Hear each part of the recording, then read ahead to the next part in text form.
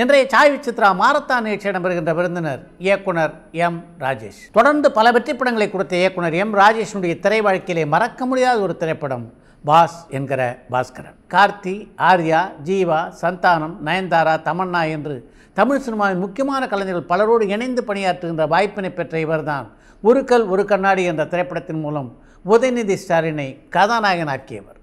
இப்போது ஜெயம் ரவியோடு இணைந்து ஒரு திரைப்படத்தை உருவாக்கி கொண்டிருக்கின்ற ராஜேஷ் தன்னுடைய திரையுலக அனுபவங்கள் எல்லாவற்றையும் இந்த நேர்காணலிலே பகிர்ந்து கொண்டிருக்கிறார்.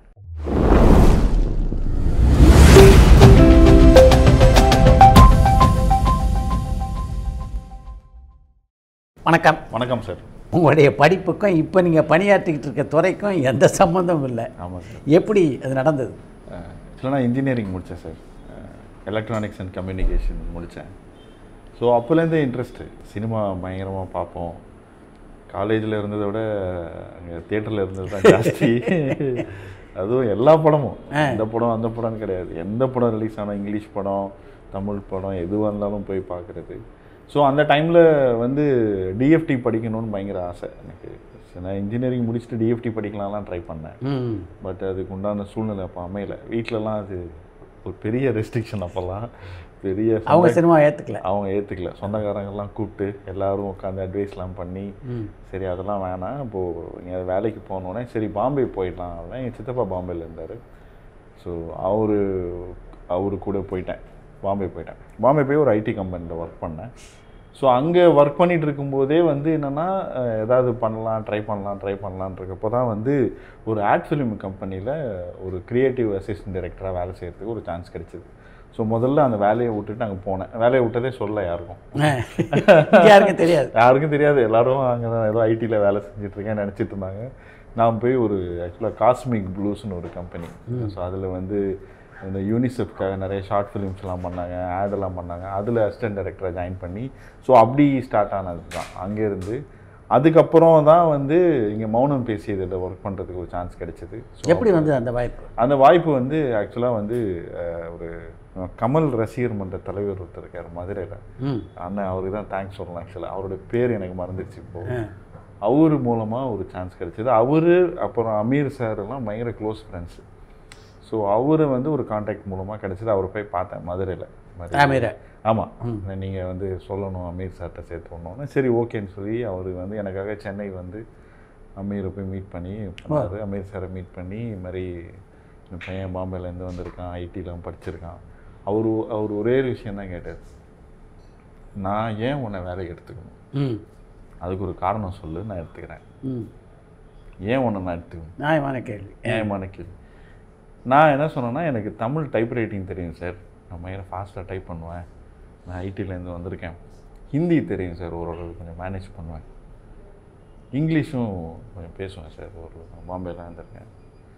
ஸோ யோசிச்சார், சரி ஓகே அப்படின்ட்டார். ஏன்னா அந்த மூணுமே அவருக்கு தேவைப்பட்டுச்சு அந்த டைமில்.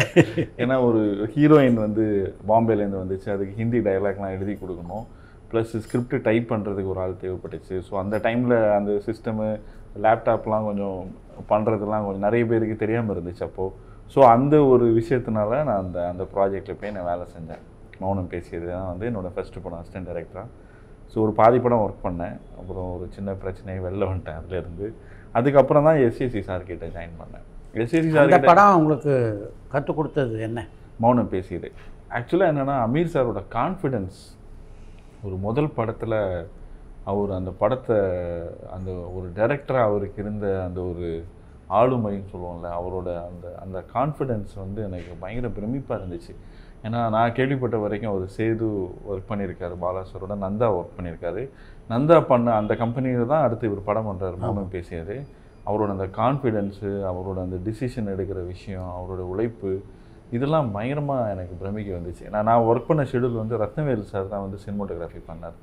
ஸோ அந்த ஃபுல் ஷெடியூல் ஒர்க் பண்ணும்போது அவரை பார்த்து எல்லாருமே அவரை பார்த்து கற்றுக்கிட்டோம். நான் மெயினாக கற்றுக்கிட்டது அவரோட கான்ஃபிடென்ஸ். நம்ம என்ன வேலை செய்கிறோமோ அதை நீ ஃபுல் கான்ஃபிடென்ஸோடு பண்ணணும்னு ஒரு விஷயம் நான் அவர்கிட்ட கற்றுக்கிட்டேன். இன்னொன்று டீட்டெயிலிங். ஒரு ஒரு ஒரு ஷார்ட் வைக்கிறோன்னா அந்த ஷார்ட்டுக்கு பின்னாடி இருக்கிற 1000 விஷயங்களை அவர் வந்து நோட் பண்ணி ஒவ்வொன்றா சரி பண்ணி கரெக்ட் பண்ணி பண்ணுறாரு. அது வந்து இன்னும் விசுவரூபம் எடுத்துச்சு அவரோட அடுத்தடுத்த படங்கள் நம்ம பார்க்கும்போது. ராமாவட்டும் இல்லை பருத்தி வீரன் ஆகட்டும், அது இன்னும் ரொம்ப என்ன சொல்கிறது பிரமிக்கிற வகையில் இருந்துச்சு மற்ற படங்கள்லாம். அது அங்கேயே என்னை ஆக்சுவலாக என்னால் பார்க்க முடிஞ்சது. ப்ளஸ் அந்த அவர் ஒரு மாடுலேஷனில் நம்ம டைலாக் எழுதுவோம் இல்லையா, அது வந்து இப்போது ஒரு டைலாக் எழுதி முடித்தோடனே இப்போ அது நீங்கள் ஒரு மாதிரி படிக்கலாம், நான் ஒரு மாதிரி படிக்கலாம், அவர் ஒரு மாதிரி மைண்டில் ஒன்று வச்சுருப்பார்.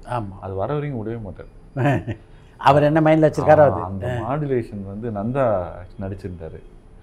அவரும் அந்த அவரோட லவ் போர்ஷன்ஸ்லாம் அப்போ நிறைய ஷூட் பண்ணாங்க. அந்த மாடுலேஷன் வர வரைக்கும் விடவே மாட்டார்.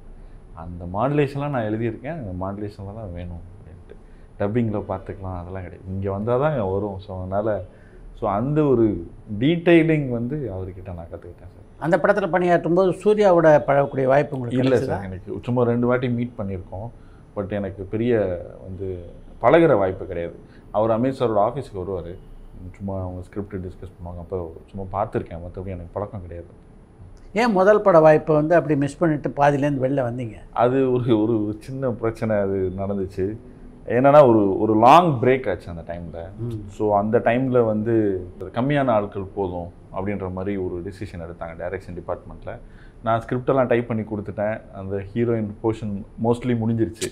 அந்த நந்தாக்கும் அந்த பேருக்கும் உண்டான போர்ஷன் எல்லாம் முடிஞ்சிருச்சு அப்போது. ஸோ அந்த டைலாக் எல்லாமே நான் ஃபுல்லாக டைப் பண்ணியும் கொடுத்துட்டேன். அந்த போர்ஷனும் ஷூட் பண்ணியாச்சு.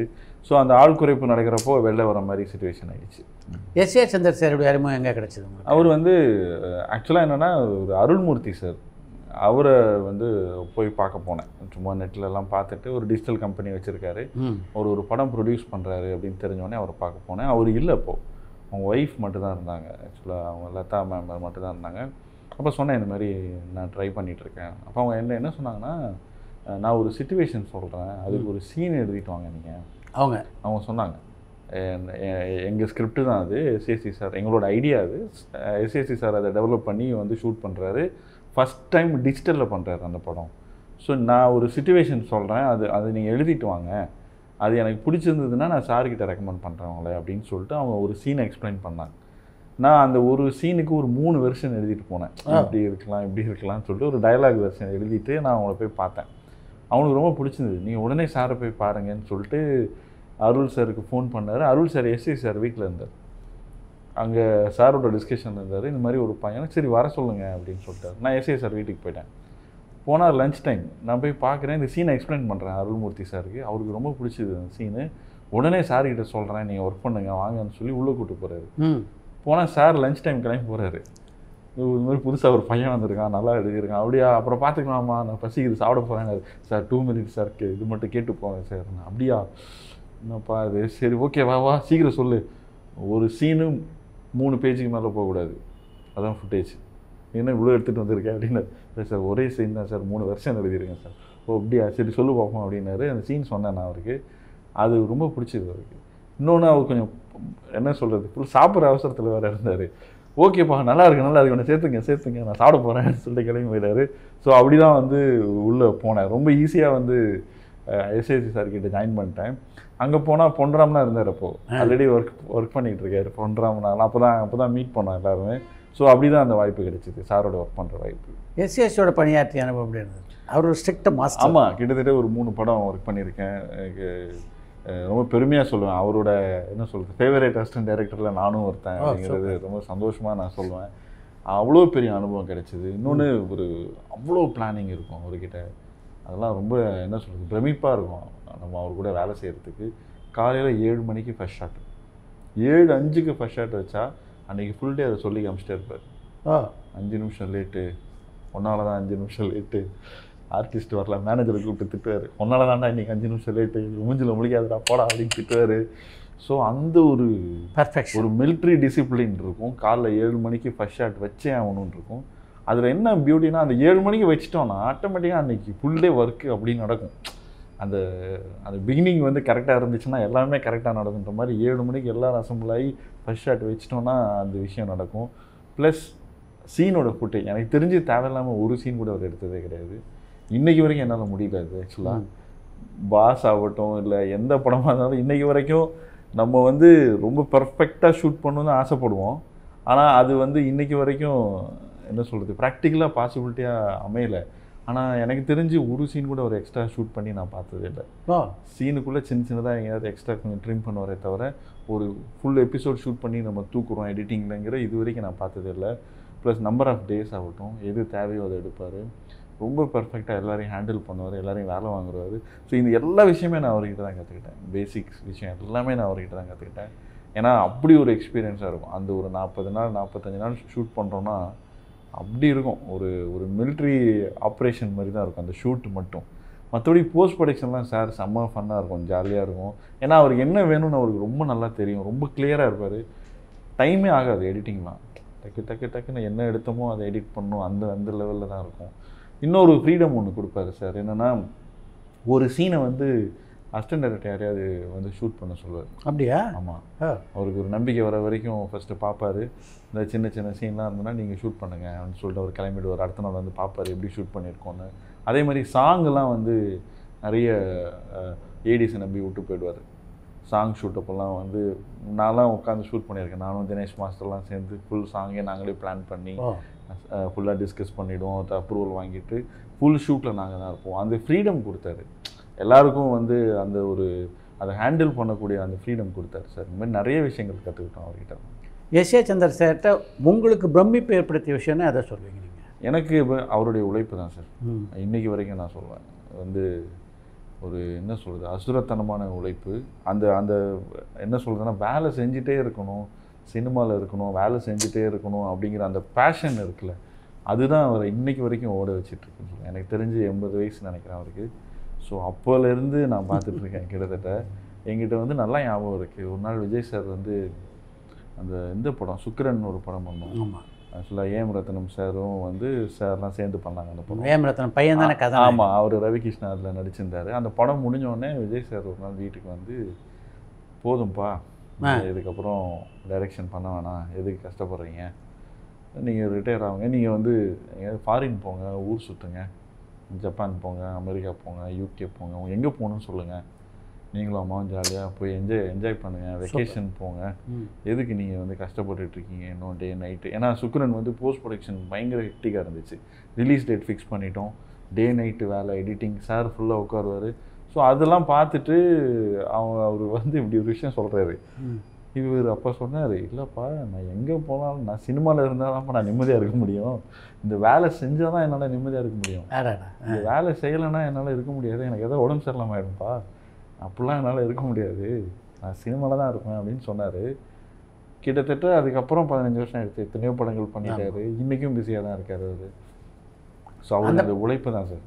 அந்த படத்தில் பணியாற்றும் போது விஜயோட பழகக்கூடிய வாய்ப்பு உங்களுக்கு கிடைச்சது? ஆமாம், கிடைச்சிது.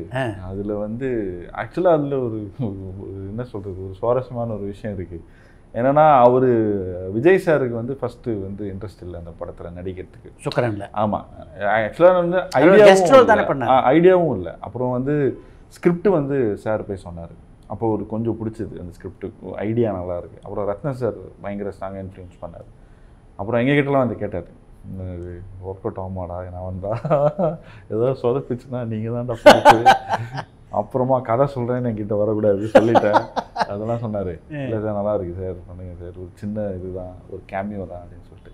ஸோ அதுக்கப்புறம் வந்துட்டு ஒரு எனக்கு தெரிஞ்ச அவரோட டேஸ் ரொம்ப கம்மியாக இருந்துச்சு. இப்போது என்னென்னா வந்து அதுக்கப்புறம் சச்சின் படம் வந்து நடிக்கிறதுக்கு போனான்னு நினைக்கிறேன். ஸோ ரொம்ப கம்மியான டேஸ் தான் கிடச்சிது.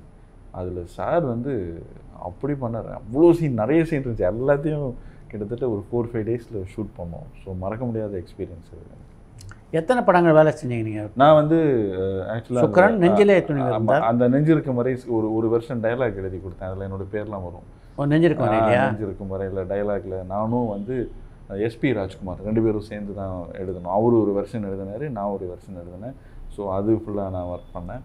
அதுக்கப்புறம் வெளில வந்துட்டேன். நான் வெளில வந்து தனியாக ட்ரை பண்ண ஆரம்பித்தேன். நீங்கள் இந்த சிவா மனசு சக்தி கதையை எஸ்.ஏ. சந்திரத்தை பணியாற்றும் போது எழுதினீங்களா, இல்லை அதுக்கப்புறம் உருவானதா? நான் வெளியில் வந்து தான் எழுதினேன் அந்த ஸ்கிரிப்ட். வெளியில் வந்து தான் ஒரு வெர்ஷன் எழுதினேன். ஆனால் சாருக்கு அந்த ஸ்கிரிப்ட் தெரியும். நான் அந்த ஸ்கிரிப்டை நரேட் பண்ணியிருக்கேன் சாருக்கு. அவர் அவ்வளோ என்ஜாய் பண்ணார் அந்த ஸ்கிரிப்டை. ரொம்ப பிடிச்சிருக்கு, ரொம்ப நல்லா இருக்குன்னு சொல்லி என்கரேஜ் பண்ணார். அதுக்கப்புறம் தான் வெளியில் ட்ரை பண்ணேன். எனக்கு தெரிஞ்சு ஒரு 40-50 பேர்கிட்ட சொல்லியிருப்பேன் அந்த ஸ்கிரிப்ட். அப்போது என்னென்னா அந்த ஸ்கிரிப்டை வந்து எப்படி சொல்கிறதுனா, அது அந்த டைமில் ஃபுல்லாக ஆக்ஷன் படங்கள்லாம் பயங்கர ட்ரெண்டு.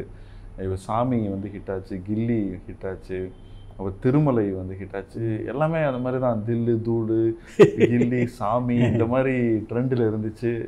லவ் ஸ்டோரிஸை ரொம்ப கம்மியாக தான் இருந்துச்சு அந்த டைமில். ஃபுல்லாக ஆக்ஷன் ட்ரெண்டில் இருந்துச்சு. இப்போது நான் போயிட்டு இந்த ஸ்கிரிப்டை நேரேட் பண்ணும்போது அது யாருக்குமே வந்து புரியல ஆக்சுவலாக. என்ன ஸ்கிரிப்ட் இது, எப்படி இது அப்படின்னு. ஆனால் எனக்கு ஒரு கான்ஃபிடென்ட் இருந்துச்சு. ஏன்னா இந்த மாதிரி ஸ்கிரிப்டு வந்து உங்களுக்கு தெரிஞ்சிருக்கும், ஒவ்வொரு ஜென்ரேஷன்லையும் வந்து ஜெயிச்சிருக்கு. இப்போ அன்பேவாலேருந்து ஆரம்பித்து அவ்வளோ பெரிய மாஸ் ஹீரோ கொண்டு போய் ஒரு சிம்பிள் லவ் ஸ்டோரியில் அழகாக பண்ணியிருந்தாங்க. அப்புறம் தெண்டில நேத்தோடுன்னு ஒரு படம் ரொம்ப கிளாசிக், அதெல்லாம் இன்றைக்கி வரைக்கும். காதலிக்க நேரம் இல்லை. ஸோ இது மாதிரி நம்ம ஹிஸ்ட்ரியில் பார்த்துருக்கோம். அதுக்கப்புறமே குஷி, திருடா திருடி எல்லாமே ஹிட் ஆகிருக்கு. ஆனால் அது அந்த டைமில் வந்து அந்த ட்ரெண்ட் இருந்ததுனால நான் என்ன சொல்ல வரணுங்கிறது சரியாக புரியல நிறைய பேருக்கு. ஆனால் எனக்கு ஒரு கான்ஃபிடென்ட் இருந்துச்சு, இதுதான் நம்ம ஃபஸ்ட்டு படமாக பண்ணணும். ஏன்னா எனக்கு அது ரொம்ப பிடிச்சி, ரொம்ப ரசித்து அந்த கேரக்டர்ஸ்லாம் நான் எழுதியிருந்தேன் அதில். ஸோ எனக்கு அவ்வளோ கான்ஃபிடென்ட் இருந்துச்சு, அதுதான் நம்ம ஃபஸ்ட் டைம் பண்ணணுன்ட்டு. ஸோ நான் ரொம்ப வெயிட் பண்ணேன் ஆக்சுவலாக. வேறு ஸ்கிரிப்டே நான் பண்ணல, அதுதான் பண்ணணும் அப்படின்னு வெயிட் பண்ணேன். வெயிட் பண்ணி அந்த படம் வந்து நான் பண்ணேன். ஆனந்தோட நிறுவனத்தில் அந்த கதையை எப்படி ஓகே பண்ணாங்க? ஆமாம், ஆக்சுவலாக என்னோடய ஃப்ரெண்டு சரவணன் சொல்லிட்டு, அவர் பாலா சார் கிட்டே இருந்தார். அவர் ஒரு படம் கூட பண்ணியிருக்காரு, டைரெக்ஷன் பண்ணியிருக்காரு, தேரோடும் வீதிகளே அப்படின்ட்டு. அதுக்கப்புறம் இப்போவும் அடுத்த படங்கள் பண்ணுறதுக்கு பிளான்லாம் பண்ணிகிட்ருக்காரு. என்னோடய ரொம்ப க்ளோஸ் ஃப்ரெண்டு. அவர் ஒரு பெரிய டீம் ஆக்சுவலாக. பிரபாகர், ரமேஷ் போன்ற எல்லாமே ஒரு டீமாக இருந்தப்போ. ஸோ அந்த டைமில் வந்து அவர் வந்து எனக்கு வந்து ரெஃபர் பண்ணார். இந்த மாதிரி விகடனில் வந்து கதை கேட்குறாங்க, நீங்கள் போய் பாருங்கள் அப்படின்னு சொல்லிட்டு. ஆக்சுவலாக வந்து இப்போ இவர் இருக்கார், எழுத்தாளர் ஞானி இருக்கார். அவர் வந்து தவறிட்டார். அவர் தான் வந்து ரெஃபர் பண்ணிகிட்டு இருந்தார் விகடனில் வந்து. அப்போ அவர் விகடனில் வந்து பெரிய தொடர்லாம் எழுதிட்டு இருந்ததுனால விகடன் எம்டியோட நெருக்கமாக இருந்தார். ஸோ அவரு வந்து அசிஸ்டன்ட் டைரக்டர் ப்ரொஃபைல்லாம் பார்த்துட்டு அங்கே அனுப்பிச்சிட்டு இருந்தார். ஸோ அவர் மூலமாகவும் எனக்கு அந்த விஷயம் கிடச்சிது. அவர் தான் என்னை ரெஃபர் பண்ணார். இந்த மாதிரி ஒரு கதை இருக்குன்னு சரவணன் சொன்னோடனே சரி போய் சொல்லுங்கள் அப்படின்ட்டு நான் போய் மீட் பண்ணேன். ஆக்சுவலாக எனக்கு அப்போல்லாம் எப்படின்னா ஒரு 40-50 பேர்கிட்ட சொல்லி ரிஜெக்ட் ஆனதுனால ஒரு ஜென் ஸ்டேட் ஆஃப் மைண்டில் தான் இருப்பேன். நல்லா எனக்கு எதுவுமே பாதிக்காது. ஏன்னா யாரும் என் ஸ்கிரிப்ட் நல்லா இல்லைன்னு சொன்னாலும் எனக்கு ஓகே தான், நல்லா இருக்குது பண்ணிடலாம்னு சொன்னாலும் எனக்கு அதே மைண்ட் செட்டில் தான் இருந்தேன். அந்த எக்ஸைட்மெண்ட்லாம் போயிடுச்சு எனக்கு. அதாவது என் ஸ்கிரிப்ட் நல்லா இருக்குன்னு சொன்னோடனே அப்படியா சார், தேங்க்யூ சார், எப்போ பண்ணலாம் சார் ஷூட்டிங், அந்த இதெல்லாம் இல்லை எனக்கு. ஏன்னா அது நிறைய பார்த்து சரி நம்ம வேலை, நம்ம கதை சொல்கிறோம், அதை ஃபுல் எனர்ஜியோடு நம்ம சொல்லுவோம், அந்த மைண்ட் செட்டில் தான் போய் உட்காந்துருந்தேன். அப்போது என்னென்னா ஆக்சுவலாக ஃபார்ச்சுனேட்டாக என்னென்னா ஆனந்தவிடன் எம்டிக்கும் ஒரு ஒய்ஃபுக்கும் ஒரு சண்டை. அவங்களுக்குள்ள ஏதோ ஒரு சின்ன அண்டர்ஸ்டாண்டிங். ஆமாம், இப்போ லஞ்ச் டைமில் இது மாதிரி என்னை கூப்பிட்றாங்க கதை சொல்லணும் அப்படின்னு. வந்து உட்காந்து உங்களுக்கு ஏதோ பொறுத்து இருக்கு. வந்த உடனே அவர் என்ன சொன்னார்னா, இதை வந்து ஒரு நீங்கள் ஸ்கிரிப்ட் ஆரம்பிங்க, எனக்கு பிடிக்கலன்னா நான் ஸ்டாப்னு சொல்லிடுவேன், நீங்கள் அங்கேயே ஸ்டாப் பண்ணிடணும், அப்புறம் ஏன் ஸ்டாப் பண்ண அதெல்லாம் கேட்கக்கூடாது, நீ கிளம்பிடணும், அவ்வளோதான் அப்படின்னு சொன்னார். சரி ஓகே சார் சொல்லிட்டு நான் சொல்ல ஆரம்பித்தேன். எனக்கு என்னென்னா சரி இது நான் ஆக்சுவலாக அவங்க 2 பேரும் பயங்கரமாக என்ஜாய் பண்ண ஆரம்பித்தாங்க. ஸ்கிரிப்ட்டு விழுந்து சிரிக்க ஆரம்பிச்சிட்டாங்க. ஸ்டாப்பே சொல்ல, அது பாட்டுக்கு போயிட்டே இருந்துச்சு ஃபுல்லாக. ஸோ இன்டர்வல் முடிஞ்சோம், திருப்பி செகண்ட் ஹாஃப் சொல்லுங்கன்னாங்க. ஸோ அந்த வந்து அவங்க 2 பேரும் பயங்கரமாக சிரித்து அந்த இதெல்லாம் மறந்துடுச்சு அவங்களுக்குள்ள, அந்த கருத்து வேறுபாடெல்லாம் மறந்து போய் 2 பேரும் பயங்கரமாக என்ஜாய் பண்ணி அந்த ஸ்கிரிப்டை கேட்டாங்க. ஸோ அப்போது வந்து அவர் சொன்னார் இது நம்ம பண்ணலாம் அப்படின்னு சொன்னார். அதுக்கப்புறம் உடனே அது வந்து டேக் ஆஃப் பண்ணார். உடனே வந்து இப்போ சுந்தரம் சார் இருந்தாங்க, சித்ரா சுந்தரம் சார் தான் வந்து அங்கே இபி மாதிரி எல்லாம் பார்த்துக்கிட்டாரு. உடனே சுந்தரம் சார் போய் பார்க்க சொன்னார். உடனே எல்லாமே நடந்துச்சு. அதுக்கப்புறம் ஒரு பெரிய ஆப்பர்ச்சுனிட்டி, அவருக்கு தான் நான் தேங்க்ஸ் சொல்லணும். ஆக்சுவலாக அந்த படத்தின் உருவாக்கத்தும் போது எஸ்எஸ் பாலனை சந்திக்கக்கூடிய வாய்ப்பு உங்களுக்கு கிடைச்சதா? இல்லை அப்போ இல்லை சார். எனக்கு இவர் தான் எம்டி சீனிவாசன் சார் தான் மெயின். அவங்க ஒய்ஃப் ராதிகா மேம், இவங்க தான் எனக்கு. சுந்தரம் சார். நீங்கள் கதை சொல்லும்போதே அந்த படத்தினுடைய கதாநாயகன் ஜீவாவா இருந்தாரா இல்லை வேறு கதாநாயகன்? நான் அப்போது வந்து கதாநாயகன் ஃபிக்ஸ் பண்ணேன். ஆனால் அதுக்கு முன்னாடி நான் ஜீவா கிட்ட வந்து இந்த கதை சொல்லியிருக்கேன், ஜீவா சார் கிட்ட வந்து இந்த கதை சொல்லியிருக்கேன். அவருக்கும் இந்த கதை ரொம்ப பிடிச்சிருந்தது. அவரும் நானும் சேர்ந்து பண்ணுறதுக்கு நிறைய ட்ரை பண்ணிட்டு இருந்தோம். அப்போ எதுவுமே அமையலை சரியா, அப்புறம் அப்படியே இருந்துச்சு. ஸோ இங்கே வந்து நான் சொல்லி முடித்ததுக்கப்புறம் தான் வந்து யார் பண்ணலாம் அப்படின்னு டிஸ்கஷன் வந்தப்போ நான் சொன்னேன், இந்த மாதிரி ஜீவா சார் ரெடி இந்த ஸ்கிரிப்ட் நான் சொல்லியிருக்கேன், அவர் பண்ணால் நல்லாயிருக்கும். சரி அப்போ ஓகே சூப்பர் பண்ணலாம் அப்படின்னு சொல்லிட்டு அதுக்கப்புறம் தான் ஜீவா சார் உள்ளே வந்தார். ஜீவா மாதிரி அதுக்கு முன்னாடி வேறு ஏதாவது கதாநாயகர்கள் இந்த கதையை கேட்டு ஓகே சொல்லியிருந்தாங்களா? இல்லை ஆக்சுவலாக ஆர்யா கிட்ட சொல்லியிருந்தேன் அப்பயே. ஆர்யாவுக்கு பிடிச்சிருந்தது. ஆர்யா வந்து நான் கடவுள் ஷூட்டிங்கில் இருக்கும்போது நான் போய் இந்த கதையை சொல்கிறேன். தேநீர் வந்து அது இவ்வளோ பெரிய தாடிலாம் வச்சுட்டு சொன்னார், இதெல்லாம் எப்போ எடுத்து நான் வெளில வரும்னு எனக்கே தெரில, அதனால் நீ எதுக்குடா டைம் வேஸ்ட் பண்ணுற, நீ வேறு எதாவது பாடுறா, எனக்கு இது முடியணும், இது முடிஞ்சால் தான் இந்த கெட்டப் சேஞ்ச் பண்ணால் தான் வேறு படம் பற்றி யோசிக்க முடியும் அப்படின்னு சொன்னார். ஆனால் அவருக்கும் ரொம்ப பிடிச்சிருந்தது அப்போது. ஸோ அதுக்கப்புறம் ஜெய் வந்து மீட் பண்ணேன். ஜெய் வந்து அப்போ சுப்பிரமணியம் பண்ணிகிட்டு இருந்தார், இன்னும் ரிலீஸ் ஆகலை அந்த படம். அந்த சாங்லாம் ரிலீஸ் ஆச்சு, அந்த டீசர் ட்ரெய்லர்லாம் ரொம்ப பெரிய வரவேற்பு இருந்துச்சு. ஸோ ஜெய் பார்த்து சொல்லியிருந்தேன், இதெல்லாம் இருந்துச்சு அப்படியே. அப்போ ஜெய் வந்து அந்த படம் ரிலீஸ்க்கு அப்புறம் டிசைட் பண்ணலாம் அந்த மாதிரி ஒரு ஐடியாவில் இருந்தார். So Jeeva sir already okay சொல்லி ஒரு டேட்ஸும் அவைலபிளாக இருந்தோடனே இம்மிடியட்டாக விகடனில் சொன்னேன், அப்படியே கன்ஃபார்ம் ஆச்சு. ஆர்யா அதுக்கு முன்னாடி உங்களுக்கு நல்ல நண்பரா? ஆர்யா வந்து அதான் எனக்கு தெரியும், நான் வந்து நம்ம நிக்காட் சக்கரவர்த்தி சார்கிட்ட SMS ஸ்கிரிப்ட் சொல்லி அவருக்கு ரொம்ப பிடிச்சது அந்த கதை. ஸோ எனக்காக நிறைய ட்ரை பண்ணார் அவர். இந்த ஆக்சுவலாக என்னென்னா எனக்கு அவர்கிட்ட ஒரு பெரிய மரியாதை என்னென்னா இந்த இந்த இந்த ஸ்கிரிப்டை புரிஞ்சுக்கிட்டார் அவர். நான் அந்த டைமில் நான் சொன்ன ப்ரொடியூசர்ஸ் யாரும் புரிஞ்சிக்கல, அவர் இந்த ஸ்கிரிப்டை புரிஞ்சுக்கிட்டார். சூப்பர். அவர் வந்து எஸ்ஜே சூர்யாவோட நெருக்கமாக இருந்தார், எஸ்ஜே சூர்யாவோட வாலி பண்ணியிருக்காரு. அப்போது அவர் வந்து குஷி வந்து பெரிய ஹிட் ஆச்சு. ஸோ அந்த வேவ்ல அவருக்கு தெரிஞ்சிச்சு, இது அந்த பேட்டர்ன் அவரால் வந்து புரிஞ்சுக்க முடிஞ்சது. எனக்காக நிறைய ட்ரை பண்ணார். பாக்யராஜ் சார்கிட்ட அனுப்பிச்சார், சாந்தனுக்காக சொல்லுங்கள் அப்படின்ட்டு. அதுக்கப்புறம் தனுஷ் சாரை மீட் பண்ணுறதுக்கு ட்ரை பண்ணார். அப்புறம் ஆர்யா சார் அவர் தான் அனுப்பிச்சி விட்டார் என்ன, நீ தேனிட்டு போய் சொல்லிட்டு வந்துட்டு. பட் ப்ராக்டிக்கலாக அங்கே அமையல அந்த கதை, அந்த டைமில் யாரும் அது ஒர்க் அவுட் ஆகலை.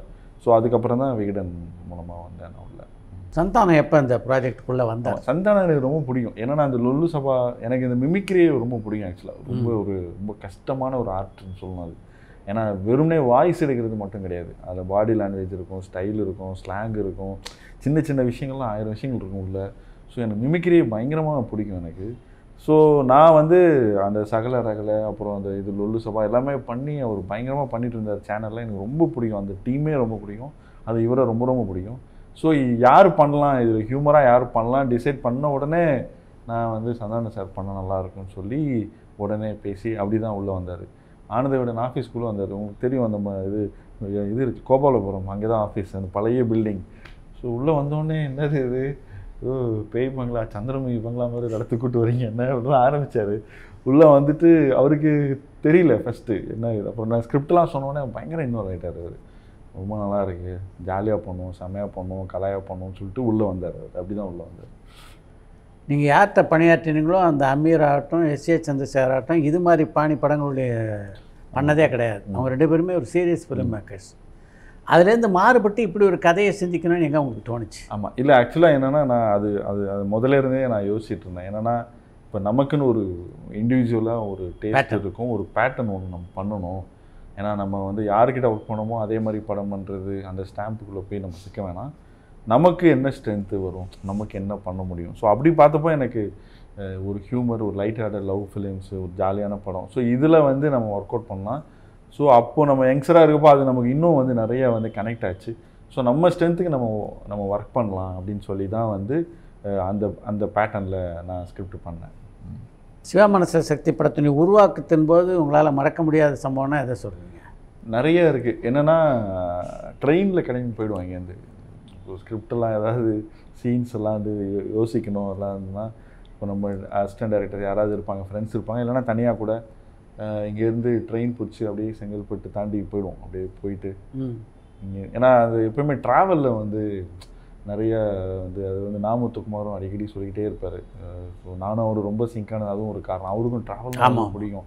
ஏன்னா அவரே சொல்லுவார், நம்ம ட்ராவல் பண்ணும்போது மைண்டே ஓப்பன் ஆகும் நிறையா. ஸோ அதனால் இங்கேருந்து ட்ரெயினில் கிளம்பி போயிடுவோம். இங்கேருந்து செங்கல்பட்டு தாண்டி போய் இறங்கிட்டு டீலாம் சாப்பிட்டு திருப்பி ட்ரெயின் பிடிச்சி திருப்பி வருவோம். ஸோ அந்த ட்ராவல் அப்போ நிறைய விஷயங்கள் நம்ம பார்ப்போம், சீன்ஸ்லாம் நிறைய யோசிப்போம். ஸோ அந்த மாதிரி தான் நிறைய உருவாச்சு அந்த படம், அந்த கதை உருவாச்சு. ஸோ ஜீவா என்கிட்ட சொல்லிட்டே இருப்பார், மறுபடியும் போங்க ட்ரெயினில் எங்கேயாவது. ஜீவா வருவாரா? இல்லை ஜீவா வரமாட்டார். நான் அவர்கிட்ட சொல்லியிருக்கேன், இதெல்லாம் இந்த மாதிரி யோசிச்சிருக்கேன். இப்போ சொல்லுவார் என்கிட்ட. இப்போ ரீசெண்டாக பேசும்போதெல்லாம் அவர் சொல்லிட்டு இருந்தார், ஹிமாலயாஸ் போயிட்டு வாங்க, ட்ரெயினில் ஏதாவது கிடைக்கும் இன்ட்ரெஸ்டிங்காக அந்த மாதிரி சொல்லிட்டு இருப்பார். ஸோ அப்படி தான் வந்து உருவாச்சு அந்த கதை.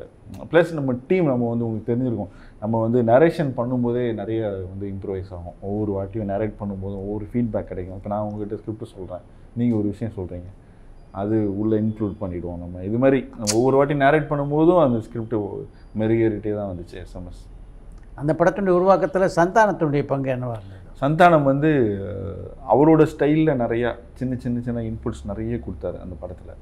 ஆனால் அது ஒரு கேரக்டராக தான் இருந்தார் அவர். அதில் அவரோட இன்புட்ஸ் நிறையா. இப்போ வந்து அந்த ஒரு சீன் இருக்கும், அதில் பாயெல்லாம் பூத்திட்டு வருவார் நைட்டு. அந்த பாயை பூத்திட்டு வரணும் ஒரு ஐடியா அவர் தான் சொன்னார். நான் சும்மா ஜென்ரலாக அவன் வந்து கூப்பிட்டு போவான், அவன் போய் 6 மாதம் ஆச்சுடா வாடான்னு சொல்லி, இல்லை நான் அந்த பாயை போத்திட்டு வரேன் அப்படின்னு சொன்னது அவர் தான். ஸோ இந்த மாதிரி அந்த என்ன சொல்கிறது இம்ப்ரூவைசேஷன் அதில் நிறைய அவரோட இன்புட்ஸ் இருந்திருக்கு, நிறைய இருக்குது. சின்ன சின்னதாக நிறைய ஒர்க் அவுட் பண்ணார்.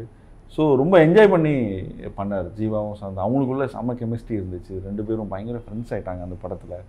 அப்போ ஆர்யாவும் வந்து ஒரு சின்ன கேமியோ பண்ணார் அதில். எனக்கும் ஆர்யா தெரியும், சந்தானமும் ஆல்ரெடி ஒர்க் பண்ணியிருக்காரு. இது ஒரு கல்லூரியின் கதைன்னு ஒரு படத்தில் ஒர்க் பண்ணியிருக்காரு. ஜீவாவும் க்ளோஸு. ஸோ எல்லோரும் போய் பேசணும், கேமியோ இருக்குது. ஆர்யா வந்து பண்ணார். அப்போது இந்த படத்தை உங்களுடைய இயக்கத்தில் உருவான முதல் படத்தை பார்த்தபோது உங்களுக்கு எப்படி இருந்தது? ஆக்சுவலாக அது என்ன சொல்கிறது மறக்கவே முடியாத எக்ஸ்பீரியன்ஸ். ஏன்னா அன்றைக்கி தான் என் பையன் பிறந்தான். அந்த படம் ஃபர்ஸ்ட் ஷெட்யூல் முடிஞ்சோடனே நான் கல்யாணம் பண்ணியிருந்தேன். அந்த படம் ரிலீஸ் அப்போது என் பையன் பிறந்தான். February 14, February 13 வந்து இந்த படம் ரிலீஸு. ஸோ ஆக்சுவலாக நான் பார்க்கல, ஃபஸ்ட் டே ஃபர்ஸ்ட் ஷோ நான் பார்க்கல. நான் ஹாஸ்பிட்டலில் இருந்தேன், அங்கே சைன்லாம் போடணும்னு சொல்லி என்னை கூப்பிட்டு போயிட்டாங்க. அந்த ஒரு டென்ஷன், ஒய்ஃபு டெலிவரி, அந்த டென்ஷனு. ஸோ அப்போ தான் நான் தேட்டரில் வெயிட் பண்ணிகிட்டு இருந்தேன். ஆக்சுவலாக இண்டஸ்ட்ரியில் பார்த்துட்டு பிடிக்கலன்னு சொல்லிட்டாங்க நிறைய பேர்.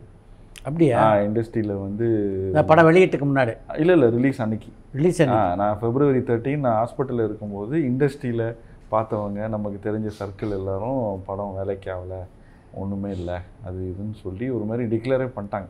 நிறைய பேர் வந்து ஒர்க் அவுட் ஆகலை, ஃபோன் பண்ணி சாரி அது இதுன்னு சொல்லி மெசேஜ்லாம் அனுப்பிச்சிட்டாங்க. எனக்கு பயங்கர அப்செட். அப்போது நானும் பொன்ராமன் தான் ஹாஸ்பிட்டலில் இருந்தோம்.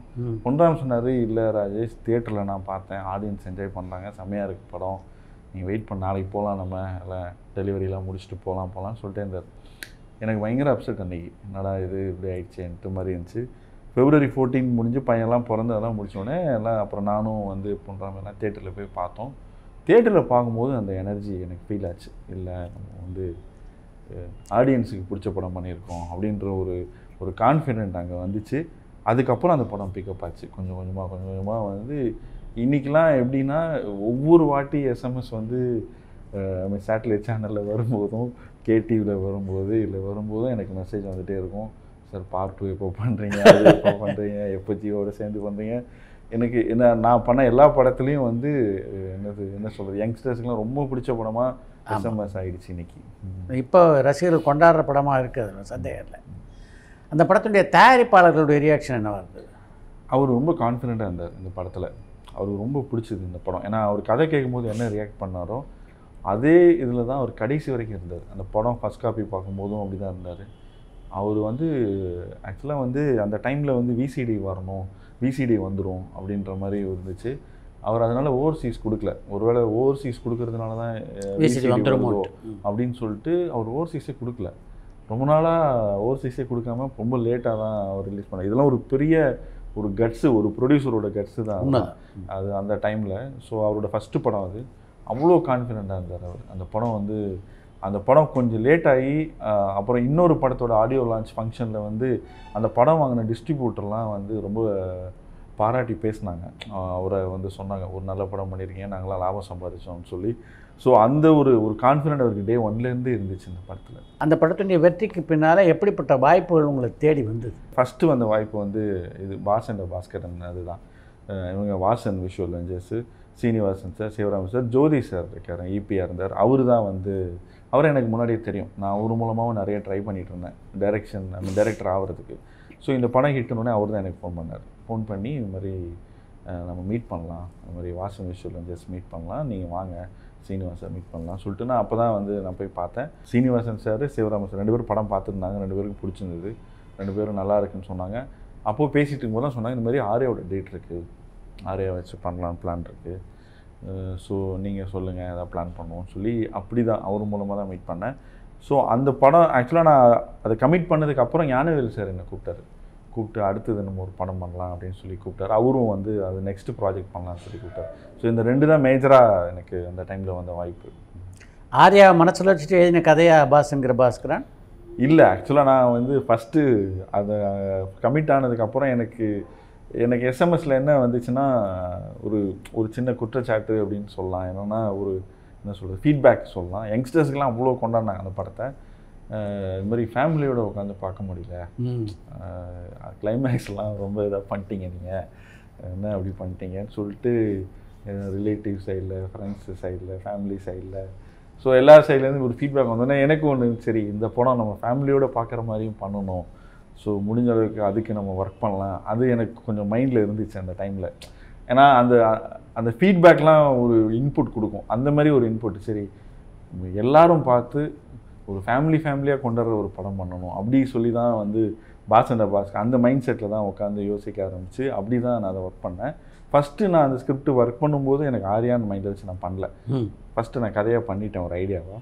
ஸோ இதை போய் நான் வந்து அவங்க சொல்லும்போது தான் அப்புறம் ஆரியா டேட் இருக்கணுன்னே ஆரியாக்கு பண்ணலாம் அப்படின்ட்டு. நயன்தாரா எப்படி அந்த படத்துக்குள்ளே வந்தாங்க? ஆமாம், நயன்தாரா வந்து ஆக்சுவலாக எனக்கு ரொம்ப பிடிக்கும். அவங்களோட பெர்ஃபார்மன்ஸு, அவங்களோட விஷயம் எல்லாமே ரொம்ப பிடிக்கும். அவங்க பண்ணுவாங்களான்னு எனக்கு தெரியல. அப்போ அந்த டைமில் ஒரு சின்ன கேப்பில் இருந்தாங்க. ஆக்சுவலாக கஜினிக்கு அப்புறம் அவங்க பண்ணலன்னு நினைக்கிறேன். ரொம்ப நாளாக ஒரு கேப்பில் இருந்தாங்க. அவங்க வந்து ஃபுல்லாக வந்து வெயிட் லாஸ்லாம் பண்ணி சின்ன ஒரு இது பண்ணியிருந்தாங்க.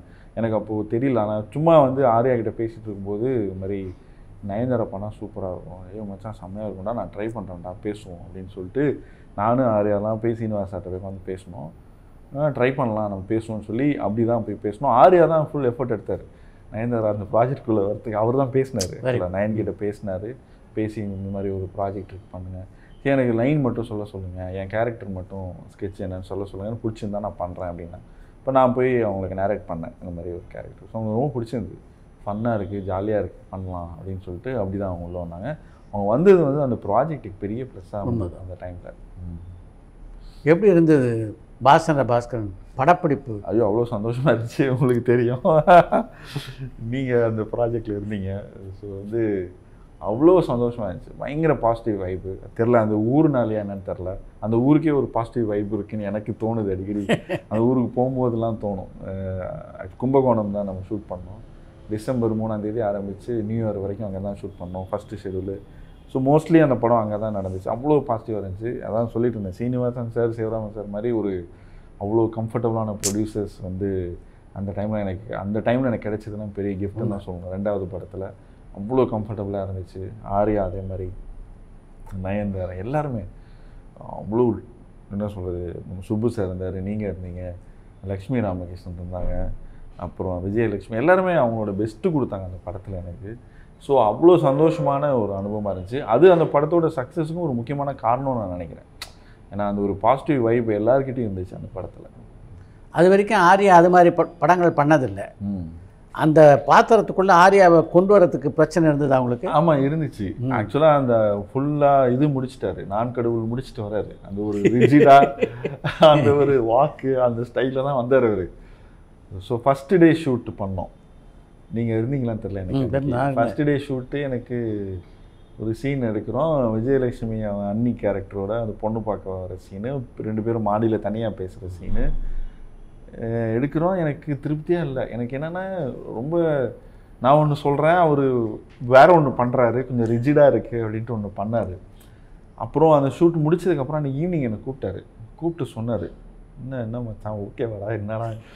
நான் சொன்னேன் நல்லா இருக்குது, ஆனால் இன்னும் கொஞ்சம் பெட்டராக இருந்தால் நல்லாயிருக்கும். அந்த மாடுலேஷன், என்னடா மாடுலேஷனை விடவே மாட்டேன், நீ வேணுமான்ட்டு அப்புறமா அந்த சீனை வந்து ரீஷூட் பண்ணோம் திருப்பி. அப்படியே ஆரம்பித்தார். First day, second day, third day அப்படியே இம்ப்ரூவைஸ் ஆகி அதுக்கப்புறம்லாம் அசால்ட்டாக அடிக்க ஆரம்பிச்சிட்டாரு. சிக்ஸர் தான் சாதாரணமாக பண்ண ஆரம்பிச்சிட்டாரு.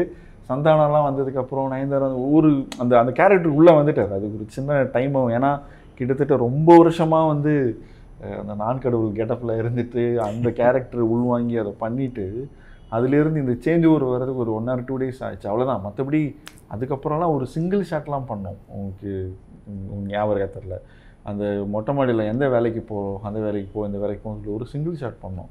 ஃபஸ்ட்டு பிளான் கிடையாது. அங்கே போனதுக்கப்புறம் இவங்க 2 பேரும் ஆர்யாவும் சந்தானம் என்னென்னா சிங்கிள் ஷாட் பண்ணிடலாம் அப்படின்னு சொல்லிட்டு அதெல்லாம் நானே மிரண்டுட்டேன். ஆக்சுவலாக நான் வந்து அந்த சீன் எப்படி பிளான் பண்ணியிருந்தோன்னா, ஈவினிங் வந்து 7 மணிக்கு ஆரம்பித்து 2 மணி வரைக்கும் அந்த சீன், இதான் பிளான். ஆக்சுவலாக 7 மணிக்கு அசம்பிள் ஆகிட்டோம், எல்லாம் அசம்பிள் ஆகி போனால் 10 மணிக்கு முடிஞ்சிருச்சு. சிங்கிள் ஷாட்டில் ஃபுல்லாக அவங்களே கோரியோகிராஃப் பண்ணி ஒரு ஐடியா பண்ணோம். சந்தானம் இவரும் சேர்ந்து அடிச்சிட்டாங்க சீனை. சூப்பர். ஸோ அதெல்லாம் அதுக்கப்புறம்லாம் செமையாக பண்ண ஆரம்பிச்சிட்டார். ஒவ்வொரு சீனுமே அதுவும் அந்த அந்த டியூஷன் சென்டரில் வர எபிசோட்லாம் இம்ப்ரூவைஸ்லாம் பண்ணி செம்மையாக கலக்க ஆரம்பிச்சிட்டாரு. ஸோ ரொம்ப நல்லா இருந்துச்சு. ஆனால் பிகினிங் வந்து அந்த டிரான்ஸ்ஃபர்மேஷனுக்கு ஒரு சின்ன டைம். அதுக்கு காரணம் என்னென்னா ரொம்ப வருஷமாக அந்த படத்தில் அந்த கெட்டப்பில் வாழ்ந்தது. அது பாஸ்கரன் பாஸ்கரன் படத்தில் உங்களுக்கு ரொம்ப பிடித்த காட்சி அது? எனக்கு வந்து எனக்கு அந்த படமே ரொம்ப ஃபேவரேட் படம். அதில் ஸ்பெசிஃபிக்காக இந்த காட்சியும் கிடையாது. அதில் அந்த ஒரு இவங்க லக்ஷ்மி ராமகிருஷ்ணன் அந்த எமோஷனலாக ஒரு சீன் ஒன்று இருக்கும். அவன் பையன் வந்து ஏன் இப்படி இருக்கான் அப்படின்னு சொல்லிட்டு அவங்க ஒரு விஷயம் சொல்லுவாங்க. இந்த மாதிரி அவன் வந்து இந்த அடல்சன்ட் அந்த ஏஜில் இருக்கும்போது அவங்க அப்பா தவறிட்டார். ஸோ அவனுக்கு தெரியல அவங்க அப்பா. ஸோ அந்த டைம்லேருந்து நான் அவனை ரொம்ப செல்லம் கொடுத்து வளர்க்க ஆரம்பிச்சிட்டேன். ஸோ அதிலேருந்து அவன் வந்து அந்த செல்லம் கொடுத்து அப்பா இல்லையே சொல்லி செல்லம் கொடுத்து வளர்த்ததுனால தான் அவன் இப்படி ஆகிட்டான்.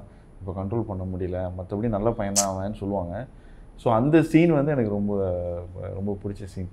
ஏன்னா நம்ம ரியல் லைஃப்லேருந்து எடுத்த ஒரு விஷயம் அது. அந்த அந்த கனெக்ட் வந்து நல்லாயிருக்கும்.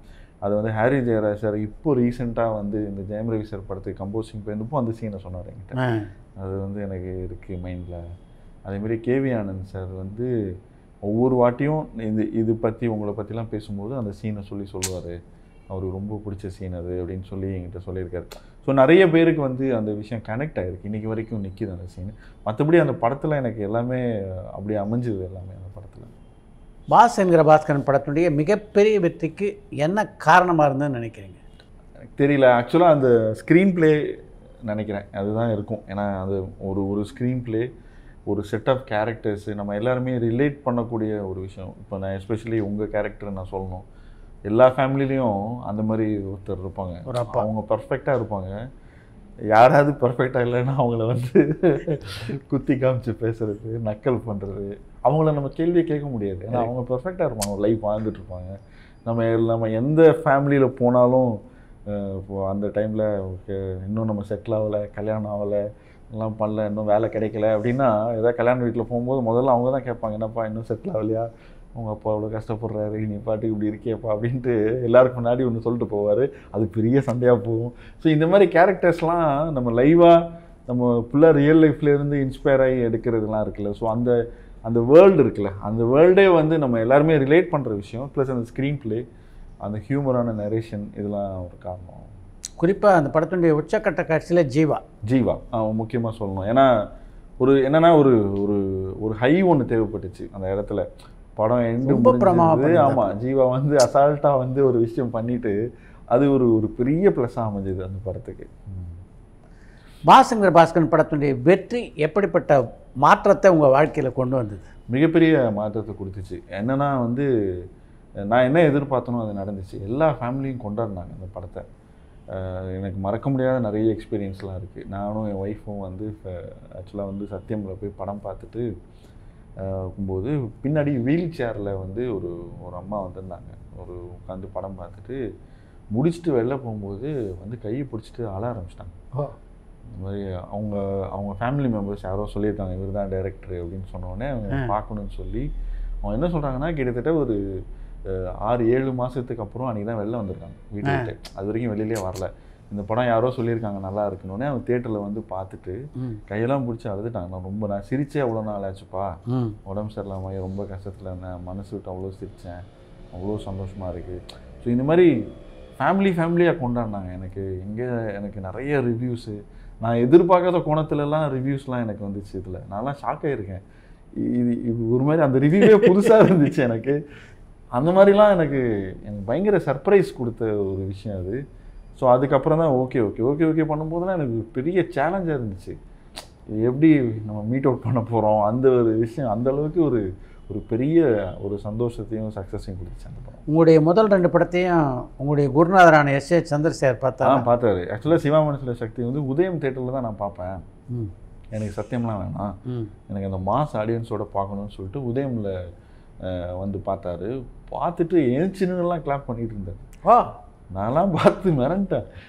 அது ஒரு சாதாரண ஒரு யங்ஸ்டர் ஆடியன்ஸ் என்ன பண்ணுவாங்க அதெல்லாம் பண்ணிட்டு இருந்தார். ஏஞ்சி நின்றுலாம் கிளாப் பண்ணிட்டு இருந்தார். வெளில வந்து சொன்னார், செம்மையாக இருக்குடா, ரொம்ப நல்லா பண்ணியிருக்கேன், சூப்பர் ராஜேஷ், ஆல் தி பெஸ்ட்லாம் சொன்னார். அவ்வளோ என்கரேஜ் பண்ணுவார் அவர்கிட்ட. அவர் சொல்லுவார், நான் பண்ணுற படங்கள் வேறடா, நான் ரசிக்கிற படங்கள் வேறு, நீ அதையும் மிங்கிள் பண்ணக்கூடாது, எனக்கு எல்லா படங்களையும் நான் ரசிப்பேன், எல்லாம் ஆக்ஷன் படம் அவ்வளோ என்ஜாய் பண்ணி பார்த்தாரு அவர். பாஸ் அண்ட் பாஸ்கரன் அவர் பார்த்துட்டு மெசேஜ் அனுப்பிச்சிருந்தார், ரொம்ப நல்லா இருக்குது அப்படின்னு சொல்லி. அமீர் பார்த்தாரா? ஆக்சுவலாக எனக்கு தெரியல. நான் வந்து பாஸ் அண்ட் பாஸ்கரன் முடிச்சுட்டு ஓகே டைமில் நான் அவரை மீட் பண்ணேன். ஆக்சுவலாக நான் எஸ்எம்எஸ் டைம்லேயும் மீட் பண்ணேன், பாஸ் டைம்லேயும் போய் மீட் பண்ணேன்.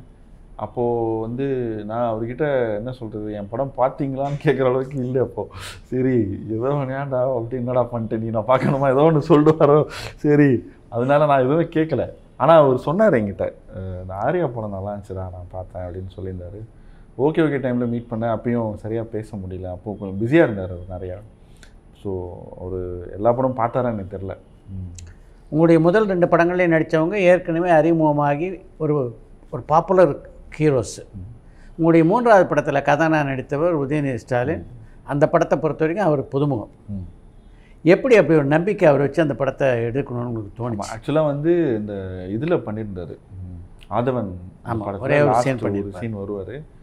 ஸோ ஒரு கான்ஃபிடெண்ட்டாக ஸ்க்ரீனை ஃபேஸ் பண்ணிட்டார், சூர்யாவோடலாம் சேர்ந்து சூர்யா சாரோடலாம் சேர்ந்து ஃபேஸ் பண்ணிட்டாரு அப்படிங்கிற விஷயம் எனக்கு தெரிஞ்சிருச்சு. ஆனால் ஒரு ஆக்டராக நம்மளால் ஜட்ஜ் பண்ண முடியல அதில். ஸோ நான் வந்து ஸ்கிரிப்டு நான் ஃபுல்லாக ஒர்க் அவுட் பண்ணி முடிச்சிட்டேன். இப்போது என்னென்னா நாங்கள் ஃபுல்லாக ட்ரைனிங் ரிஹர்சல்லாம் வச்சுருந்தோம். இங்கேருந்து ஈசிஆர் போயிட்டு ஒரு ரெசார்ட்டில் போய் அவர் என்னோடய அசிஸ்டன்ட் டைரக்டர் டீமு எல்லாருமே உட்காந்து ஒவ்வொரு சீனும் டயலாக் வெர்ஷனோட சும்மா ஹேண்டி கேமரா ஷூட் பண்ணி அதெல்லாம் பண்ணி ஒரு சின்ன செஷன்லாம் நடந்துச்சு. அப்போது ஏன்னா எனக்கு ஒரு கான்ஃபிடென்ட் வரணும், அவருக்கும் ஒரு கான்ஃபிடென்ட் வரும் அப்படின்னு சொல்லிட்டு ஒன்று பண்ணேன். அப்போது வந்து அவர் பண்ண விஷயம் எனக்கு பயங்கர கான்ஃபிடெண்ட்டாக இருந்துச்சு.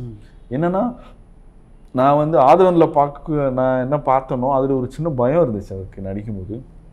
இதில் அந்த பயமே இல்லை, கொஞ்சம் கான்ஃபிடெண்ட்டாக அந்த இன்னொன்று மிகப்பெரிய ப்ளஸ் என்னென்னா எவ்வளோ டைலாக் கொடுத்தாலும் மைண்டில் ஏற்றி பேசிடுறாரு. அது வந்து கொஞ்சம் பெரிய விஷயம். ஏன்னா அந்த ஃபஸ்ட்டு படம் பண்ணும்போது டைலாக்லாம் மைண்டில் வச்சு பேசுகிறதுலாம் பெரிய விஷயம். ஸோ அதை வந்து கரெக்டாக டெலிவர் பண்ணார் அவர். இன்னொன்று நம்ம எல்லோரும் ரிலேட் பண்ணுற மாதிரி ஒரு யங்ஸ்டர் ரிலேட் பண்ணுற மாதிரி ஒரு ஆளாக இருந்தார், ஃபிசிக்கலாகவும் சரி, அவரோட ஃபேஸே இன்னசென்ட்டாக இருக்கும், க்யூட்டாக இருக்கும். ஸோ அந்த விஷயம்லாம் இருந்துச்சு அவர். ஸோ அப்போ எனக்கு ஒரு கான்ஃபிடென்ட் வந்துச்சு, இந்த ஸ்கிரிப்டை நம்ம ஒர்க் அவுட் பண்ணலாம்.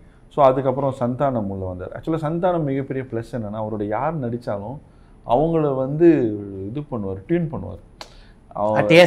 ஆமாம். இப்போ என்னென்னா வந்து அவர் வந்து இல்லை இப்படி பண்ணலாம், வாங்க முதல்ல இப்படி வாங்க இப்படி பண்ணுங்க, நான் இதை சொல்கிறேன், அப்போ நீங்கள் இப்படி பண்ணிவிட்டு இதை பண்ணுங்க அப்படின்ட்டு ஒரு கோ ஆர்டிஸ்ட்டாக ஒரு எக்ஸ்பீரியன்ஸ் ஆர்டிஸ்ட்டாக நம்ம என்ன தான் டைரக்டர் சொல்லி கொடுத்தாலும் அந்த ஸ்பாட்டில் போய் கேமரா முன்னாடி ஒன்று சொல்லி கொடுக்குறதுன்னு ஒன்று இருக்குல்ல, அந்த பொசிஷன் நீங்கள் என்னென்னா கேமரா மறைச்சிடும், உங்கள் ரொம்ப இதாகிடுவீங்க, ப்ரொஃபைல் ஆகிடுவீங்க, இப்படி திரும்பி இப்படி பேசுங்க, இதெல்லாம் வந்து நம்ம எல்லாத்தையும் போய் சொல்ல முடியாது. ஸோ அதெல்லாம் அவர் சொல்லி கொடுத்தார்.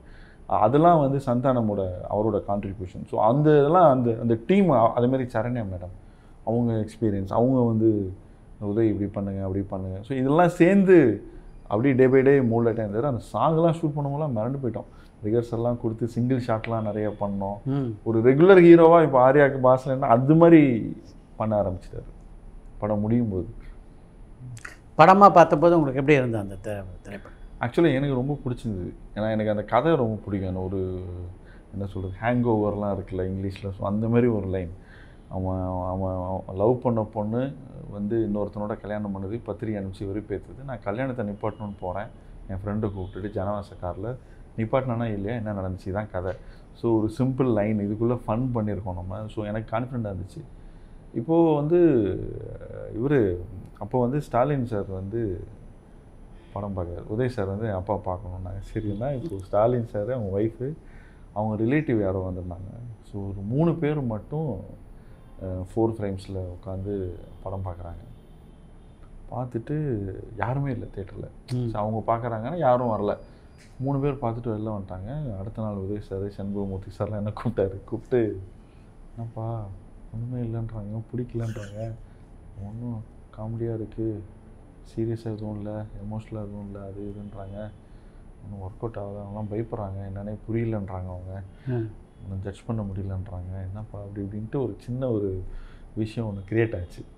இப்போது உதய் சாருக்கு ஒரு கான்ஃபிடென்ட் இருந்துச்சு, இருந்தாலும் அவங்க அப்பா அம்மா சொல்லும் போது அவருக்கு ஒரு சின்ன பயம் இருந்துச்சு. சண்முகமூர்த்தி சார் ஒரு பிஸ்னஸ் ஆகல, ஒரு பக்கா ஒரு ப்ரொடியூசர் டிஸ்ட்ரிபியூட்டரு, உன்னை நம்பி பெருசாக இன்வெஸ்ட் பண்ணியிருக்கேன் நான். ஸ்டாலின் சார் அவங்க ஒய்ஃப்லாம் பார்த்து இப்படி சொல்கிறாங்க. நான் சொன்னேன், இல்லை சார் இது ஆடியன்ஸோடு பார்க்குற படம், நம்ம வந்து யங்ஸ்டர்ஸு எல்லாம் டார்கெட் பண்ணியிருக்கோம். இது ஒரு எல்லோரும் சேர்ந்து பார்க்குற படம், நம்ம இதை வந்து அப்படி ஜட்ஜ் பண்ண வேணாம் சார், இது ஒர்க் அவுட் ஆகும் சார் அப்படின்னு. சரி ஓகேன்னு சொல்லியாச்சு. படம் ரிலீஸ் ஆச்சு. படம் ரிலீஸ் ஆனதுக்கப்புறம் அப்போ ஸ்டாலின் சார் வந்து எங்கேயோ வெளியில் இருந்தார். அப்போ வந்து அந்த ஊரில் அந்த படம் பார்த்துருக்காரு தியேட்டரில். பார்த்துட்டு ஆடியன்ஸ்லாம் கொண்டாடுறாங்க, வேறு லெவலில் என்ஜாய் பண்ணுறாங்கன்னு தெரிஞ்சுட்டு உதய் சாருக்கு ஃபோன் பண்ணி என்கிட்ட சொன்னார், இல்லை சார் நான் அன்றைக்கி பார்த்தேன், எனக்கு ஒன்றும் ஜட்ஜ் பண்ண முடியல, பட்டு செம்மையாக இருக்குது, என்ஜாய் பண்ணுறாங்க, எல்லாம் கொண்டாடுறாங்க படத்தை அப்படின்னு சொல்லி அதுக்கப்புறமா எனக்கு விஷ் பண்ணி எனக்கு பேசினார் அவர். என்னென்னா அந்த கதையை நம்ம வந்து உங்களுக்கு தெரிஞ்சிருக்கோம். நம்ம வந்து அந்த ப்ரிவ்யூ பார்க்குறப்போ அது வேறு ஒரு மனநிலை இருக்கும். அது ஒரு ஜட்ஜ்மெண்ட்டோடையே பார்ப்போம். ப்ளஸ் ஆளுங்க இருக்க மாட்டாங்க, என்ஜாய் பண்ணி விசில் அடித்து சந்தோஷமாக அந்த ஒரு வைப் ஒன்று இருக்கும்ல, தியேட்டரில் ஒரு வைப் இருக்கும், அது இருக்காது. ஸோ அந்த ப்ரிவ்யூ வச்சு ஆக்சுவலாக பொதுவாகவே நான் பண்ணுற படங்கள் ப்ரிவ்யூவில் ஜட்ஜ் பண்ண முடியாது. நம்ம என்ன தான் இருந்தாலும் ஆடியன்ஸோடு பார்க்குற படம் பார்க்கும்போது தான் நமக்கு அந்த எனர்ஜி கிடைக்கும். கலைஞர் பார்த்தார் அந்த படத்தை? பார்த்தாரு. பார்த்துட்டு ரொம்ப அப்ரிஷியேட் பண்ணார். உதய் சாரை ரொம்ப அப்ரிஷியேட் பண்ணார். அவர் எதிர்பார்க்கல ஆக்சுவலாக இவ்வளோ நீட்டாக பர்ஃபார்ம் பண்ணுவார், டான்ஸ் நல்லா ஆடி இருக்கார், அந்த டப்பிங் மாடுலேஷன் எல்லாம் நல்லா பண்ணியிருக்காரு. அதில் எமோஷ்னலாக ஒரு சீன் ஒன்று இருக்கும், அவங்க அப்பா அம்மா காணாமல் போயிடுவாங்க, அப்பா காணாமல் போயிடுவாங்க. ஸோ அந்த சீனில் வந்து சரணா மேடம் தொலைஞ்சு போயிடுவாங்க, அப்பாவுக்கும் இவருக்கும் ஒரு ஆர்கியூமெண்ட்லாம் இருக்கும். ஸோ அதெல்லாம் மென்ஷன் பண்ணி சொன்னார், நல்லா பண்ணியிருக்காரு இதே, நல்லா பண்ணியிருக்காங்க, ஆல் தி பெஸ்ட், நல்லா பண்ணியிருக்கீங்க சொல்லி ரொம்ப அப்ரிஷியேட் பண்ணார். ப்ளஸ் அந்த சாங் அவருக்கு ரொம்ப பிடிச்சிருந்து படத்தில். வேணாம் மச்சான் வேணாம், இந்த அழகே அழகேன்னு ஒரு மெலடி இருக்கும், அது ஜோர்டானில் போய் ஷூட் பண்ணோம். ஸோ அதெல்லாம் ரொம்ப மென்ஷன் பண்ணி சொன்னார், ரொம்ப எஃபர்ட் போட்டு நீங்கள் பண்ணியிருக்கீங்க, அதெல்லாம் நல்லாயிருக்கு. உங்களுடைய இந்த 3 படங்களில் எந்த படத்தை விஜய் பார்த்தார்?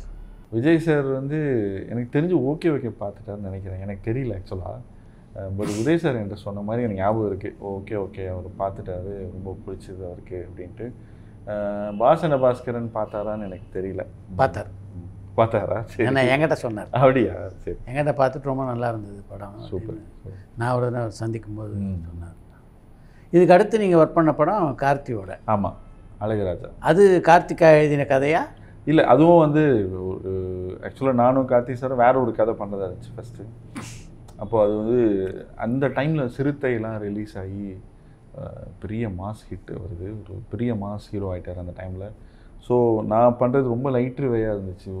ஸோ எனக்கே அவர் எதுவுமே சொல்ல என்கிட்ட, எனக்கே என்னென்னா நம்ம கொஞ்சம் ரொம்ப கம்மியாக பண்ணிடக்கூடாது, அவருக்கு ஒரு பெரிய மாஸ் ஹீரோவாக இருக்கார், ஆடியன்ஸ் எதிர்பார்க்குறாங்க.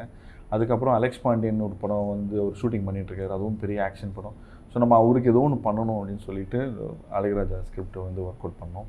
ஸோ அப்படி தான் அந்த ஸ்கிரிப்ட், அதுக்கப்புறம் தான் வந்து நான் ஒர்க் பண்ணேன், அவருக்காக தான் ஒர்க் பண்ணேன். அந்த ஸ்கிரிப்ட் மாற்றி ஒரு 80s ஒரு போர்ஷன்லாம் உள்ளே வச்சு அதுக்கப்புறம் தான் ஒர்க் பண்ணேன்.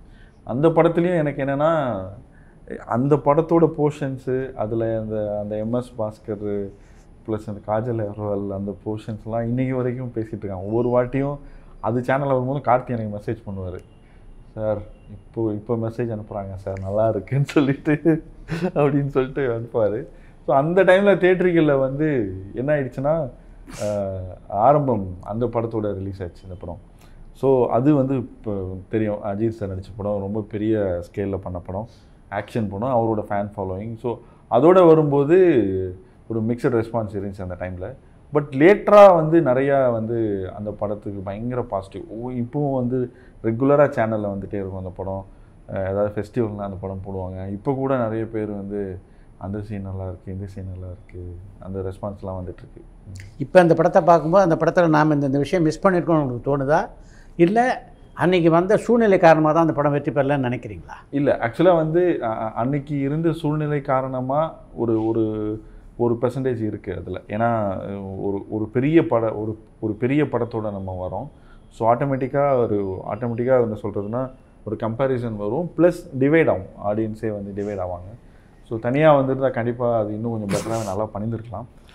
பட் ஒரு ரைட்டராக டைரக்டராக என்னென்னா அந்த சில விஷயங்கள்லாம் இன்னும் நல்லா பண்ணியிருக்கலாமோ அப்படின்னு எனக்கு இப்போ தோணுச்சு அந்த படம் பார்க்கும்போது. டுவர்ஸ் எண்டு, அந்த டுவர்ஸ் கிளைமேக்ஸ் ஏரியாலாம் ஒர்க் பண்ணியிருக்கலாம். ப்ளஸ் அந்த சந்தான லேடி கேட்ட போட்டிருப்பார் அதில், அது வந்து இன்னும் எஃபர்ட் எடுத்து அதை வந்து பர்ஃபெக்டாக பண்ணியிருக்கலாமோ.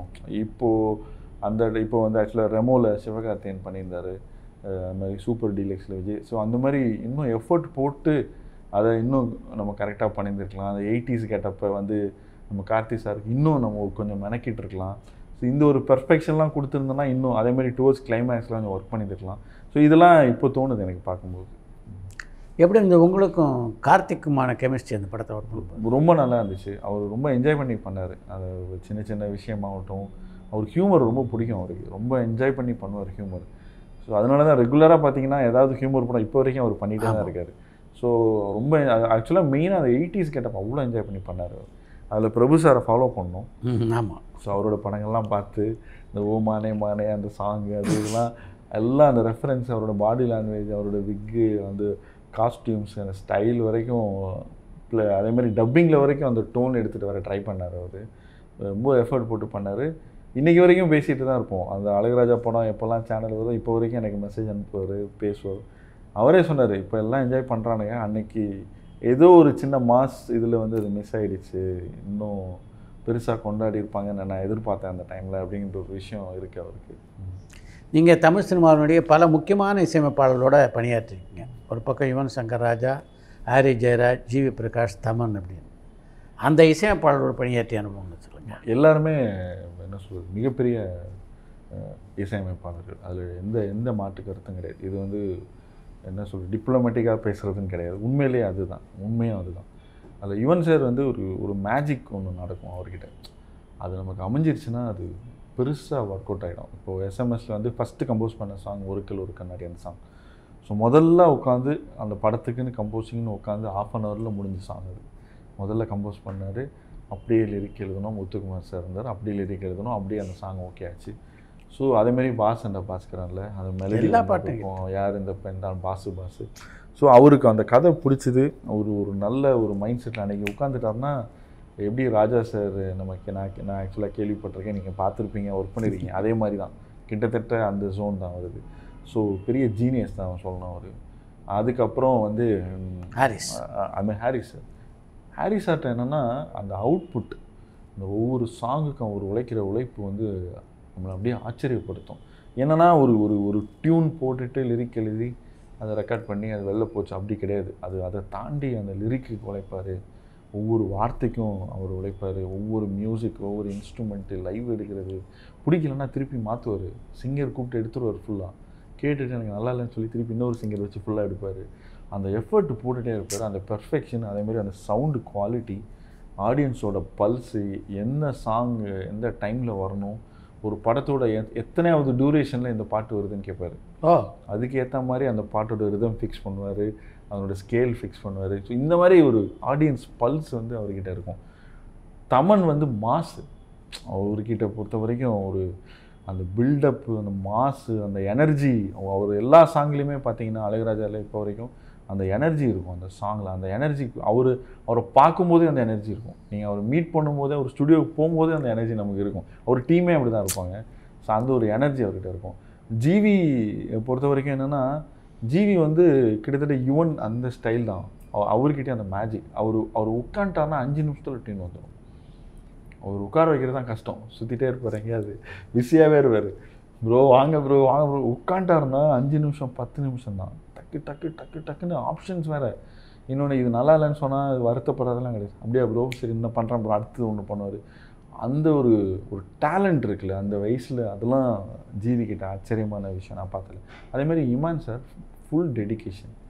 எனக்கு தெரிஞ்சு காலையில் 7 மணிக்கு ஸ்டுடியோ இப்போ வந்துட்டார். நான் ஒர்க் பண்ணும்போது ஈவினிங் நைட் வரைக்கும் அங்கே தான் இருப்பார், ஸ்டுடியோலேயே தான் இருப்பார். அவர் தனியாக தான் ஒர்க் பண்ணுவார். அந்த டெடிக்கேஷன் தான் அவரை இன்றைக்கி இந்த அளவுக்கு இந்த உயரத்தில் வச்சுருக்குன்னு சொல்லணும். உங்களுக்கு மிகவும் நெருக்கமான பாடலாசிரியர் நா. முத்துக்குமார் இல்லை? கண்டிப்பாக. அவர் என்ன சொல்கிறது, பாடலாசிரியரை தாண்டி ஒரு நல்ல நண்பர், ஒரு நல்ல ஃப்ரெண்டு, என் ஃபேமிலிக்கே ரொம்ப நெருக்கமானவர், அப்படி தான் சொல்லணும் அவரை.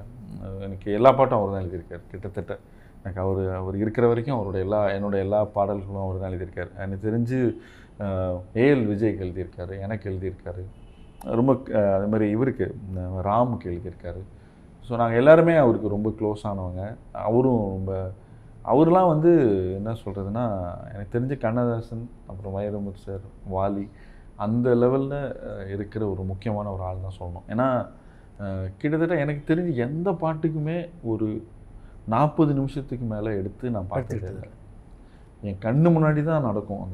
அந்த மேஜிக் எல்லாம் ஒரு கண்ணாடி சாங் ஆகட்டும், பாஸ் ஆகட்டும், ஓகே ஓகே ஆகட்டும், எல்லா சாங்குமே வந்து அந்த மேஜிக் எல்லாமே நான் கண்டு முன்னாடி பார்த்துருக்கேன். நான் வந்து இங்கேருந்து 2 பேரும் இங்கேருந்து காரில் கிளம்புவோம், அப்படியே மகாபலிபுரம் போவோம், அங்கே போய் சாப்பிடுவோம், திருப்பி அங்கேருந்து வருவோம். இங்கேருந்து போகும்போது பல்லவி ஒரு சரணம், அங்கே போய் சாப்பிடுவார், வரும்போது ஒரு சரணம், ஒரு 5 நிமிஷம் ரெஸ்ட் எடுப்பார் காரில், திருப்பி வரும்போது ஒரு சரணம், வரும்போது பாட்டோடு தான் வருவேன். நேராக மியூசிக் டைரக்டர் ஸ்டுடியோ போவேன், போய் லிரிக்ஸ் கொடுப்பேன், அடுத்த நாள் ரெக்கார்டிங் நடக்கும். இப்படி தான் எல்லா சாங்குமே பண்ணியிருக்கோம்.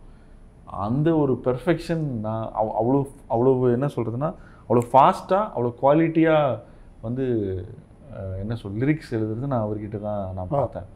இன்னொரு விஷயம் என்னென்னா அவரோட லைஃப் அவர் வாழ்ந்துட்டு வந்த லைஃப் இருக்குல்ல, அதுதான் வந்து அந்த வார்த்தைகள் மெச்சூரிட்டி அவருக்கு நம்ம அதை யோசித்து பார்த்தா அவ்வளோ டெப்த் இருக்கும். ஒவ்வொரு லைனுக்குள்ளேயும் வந்து நிறைய விஷயங்கள் இருக்கும். ஸோ அதெல்லாம் பார்த்து பிரமிச்சிருக்கேன் நான் பார்த்து. ஏன்னா நம்ம வந்து கேள்விப்பட்டிருக்கேன், நான் இது மாதிரி நம்ம கண்ணதாசன் சார் வந்து எப்படி லிரிக்ஸ் எழுதுவார், வைரமுத்து சார் எப்படி எழுதுவார், வாலி சார் நம்மளாம் கேள்விப்பட்டிருக்கோம், நான் ஒர்க் பண்ணதில்லை அந்த டைமில். ஸோ இவருக்கிட்ட நான் பார்த்துருக்கேன். எனக்கு அவங்க அந்த கேள்விப்பட்ட விஷயம்லாம் என்னால் ரிலேட் பண்ண முடிஞ்சுது. ஸோ அந்த லெவலில் இருக்கிற ஒரு ஜீனியஸ் கிட்ட தான் நான் வேலை செஞ்சிட்ருக்கோம் அப்படிங்கிறது அவர் தவறுனதுக்கப்புறம் தான் எனக்கு ரிலேட் ஆகும். அது வரைக்கும் நான் ஃப்ரெண்டாக தான் இருந்திருக்கேன் அவர்கிட்ட. நானே ஃபோன் பண்ணி கரெக்ஷன்லாம் கேட்பேன், ஃபோன்லேயே கரெக்ஷன் சொல்லுவார். அந்த டியூனை ஒரு வாட்டி ப்ளே பண்ண சொல்லுங்கள், ஃபோனை வைங்க மாதிரி அப்படியே ஒரு 4-5 ஆப்ஷன் சொல்லுவார், அப்படியே எழுதுவோம். இப்படி தான் ஒர்க் பண்ணியிருக்கோம்.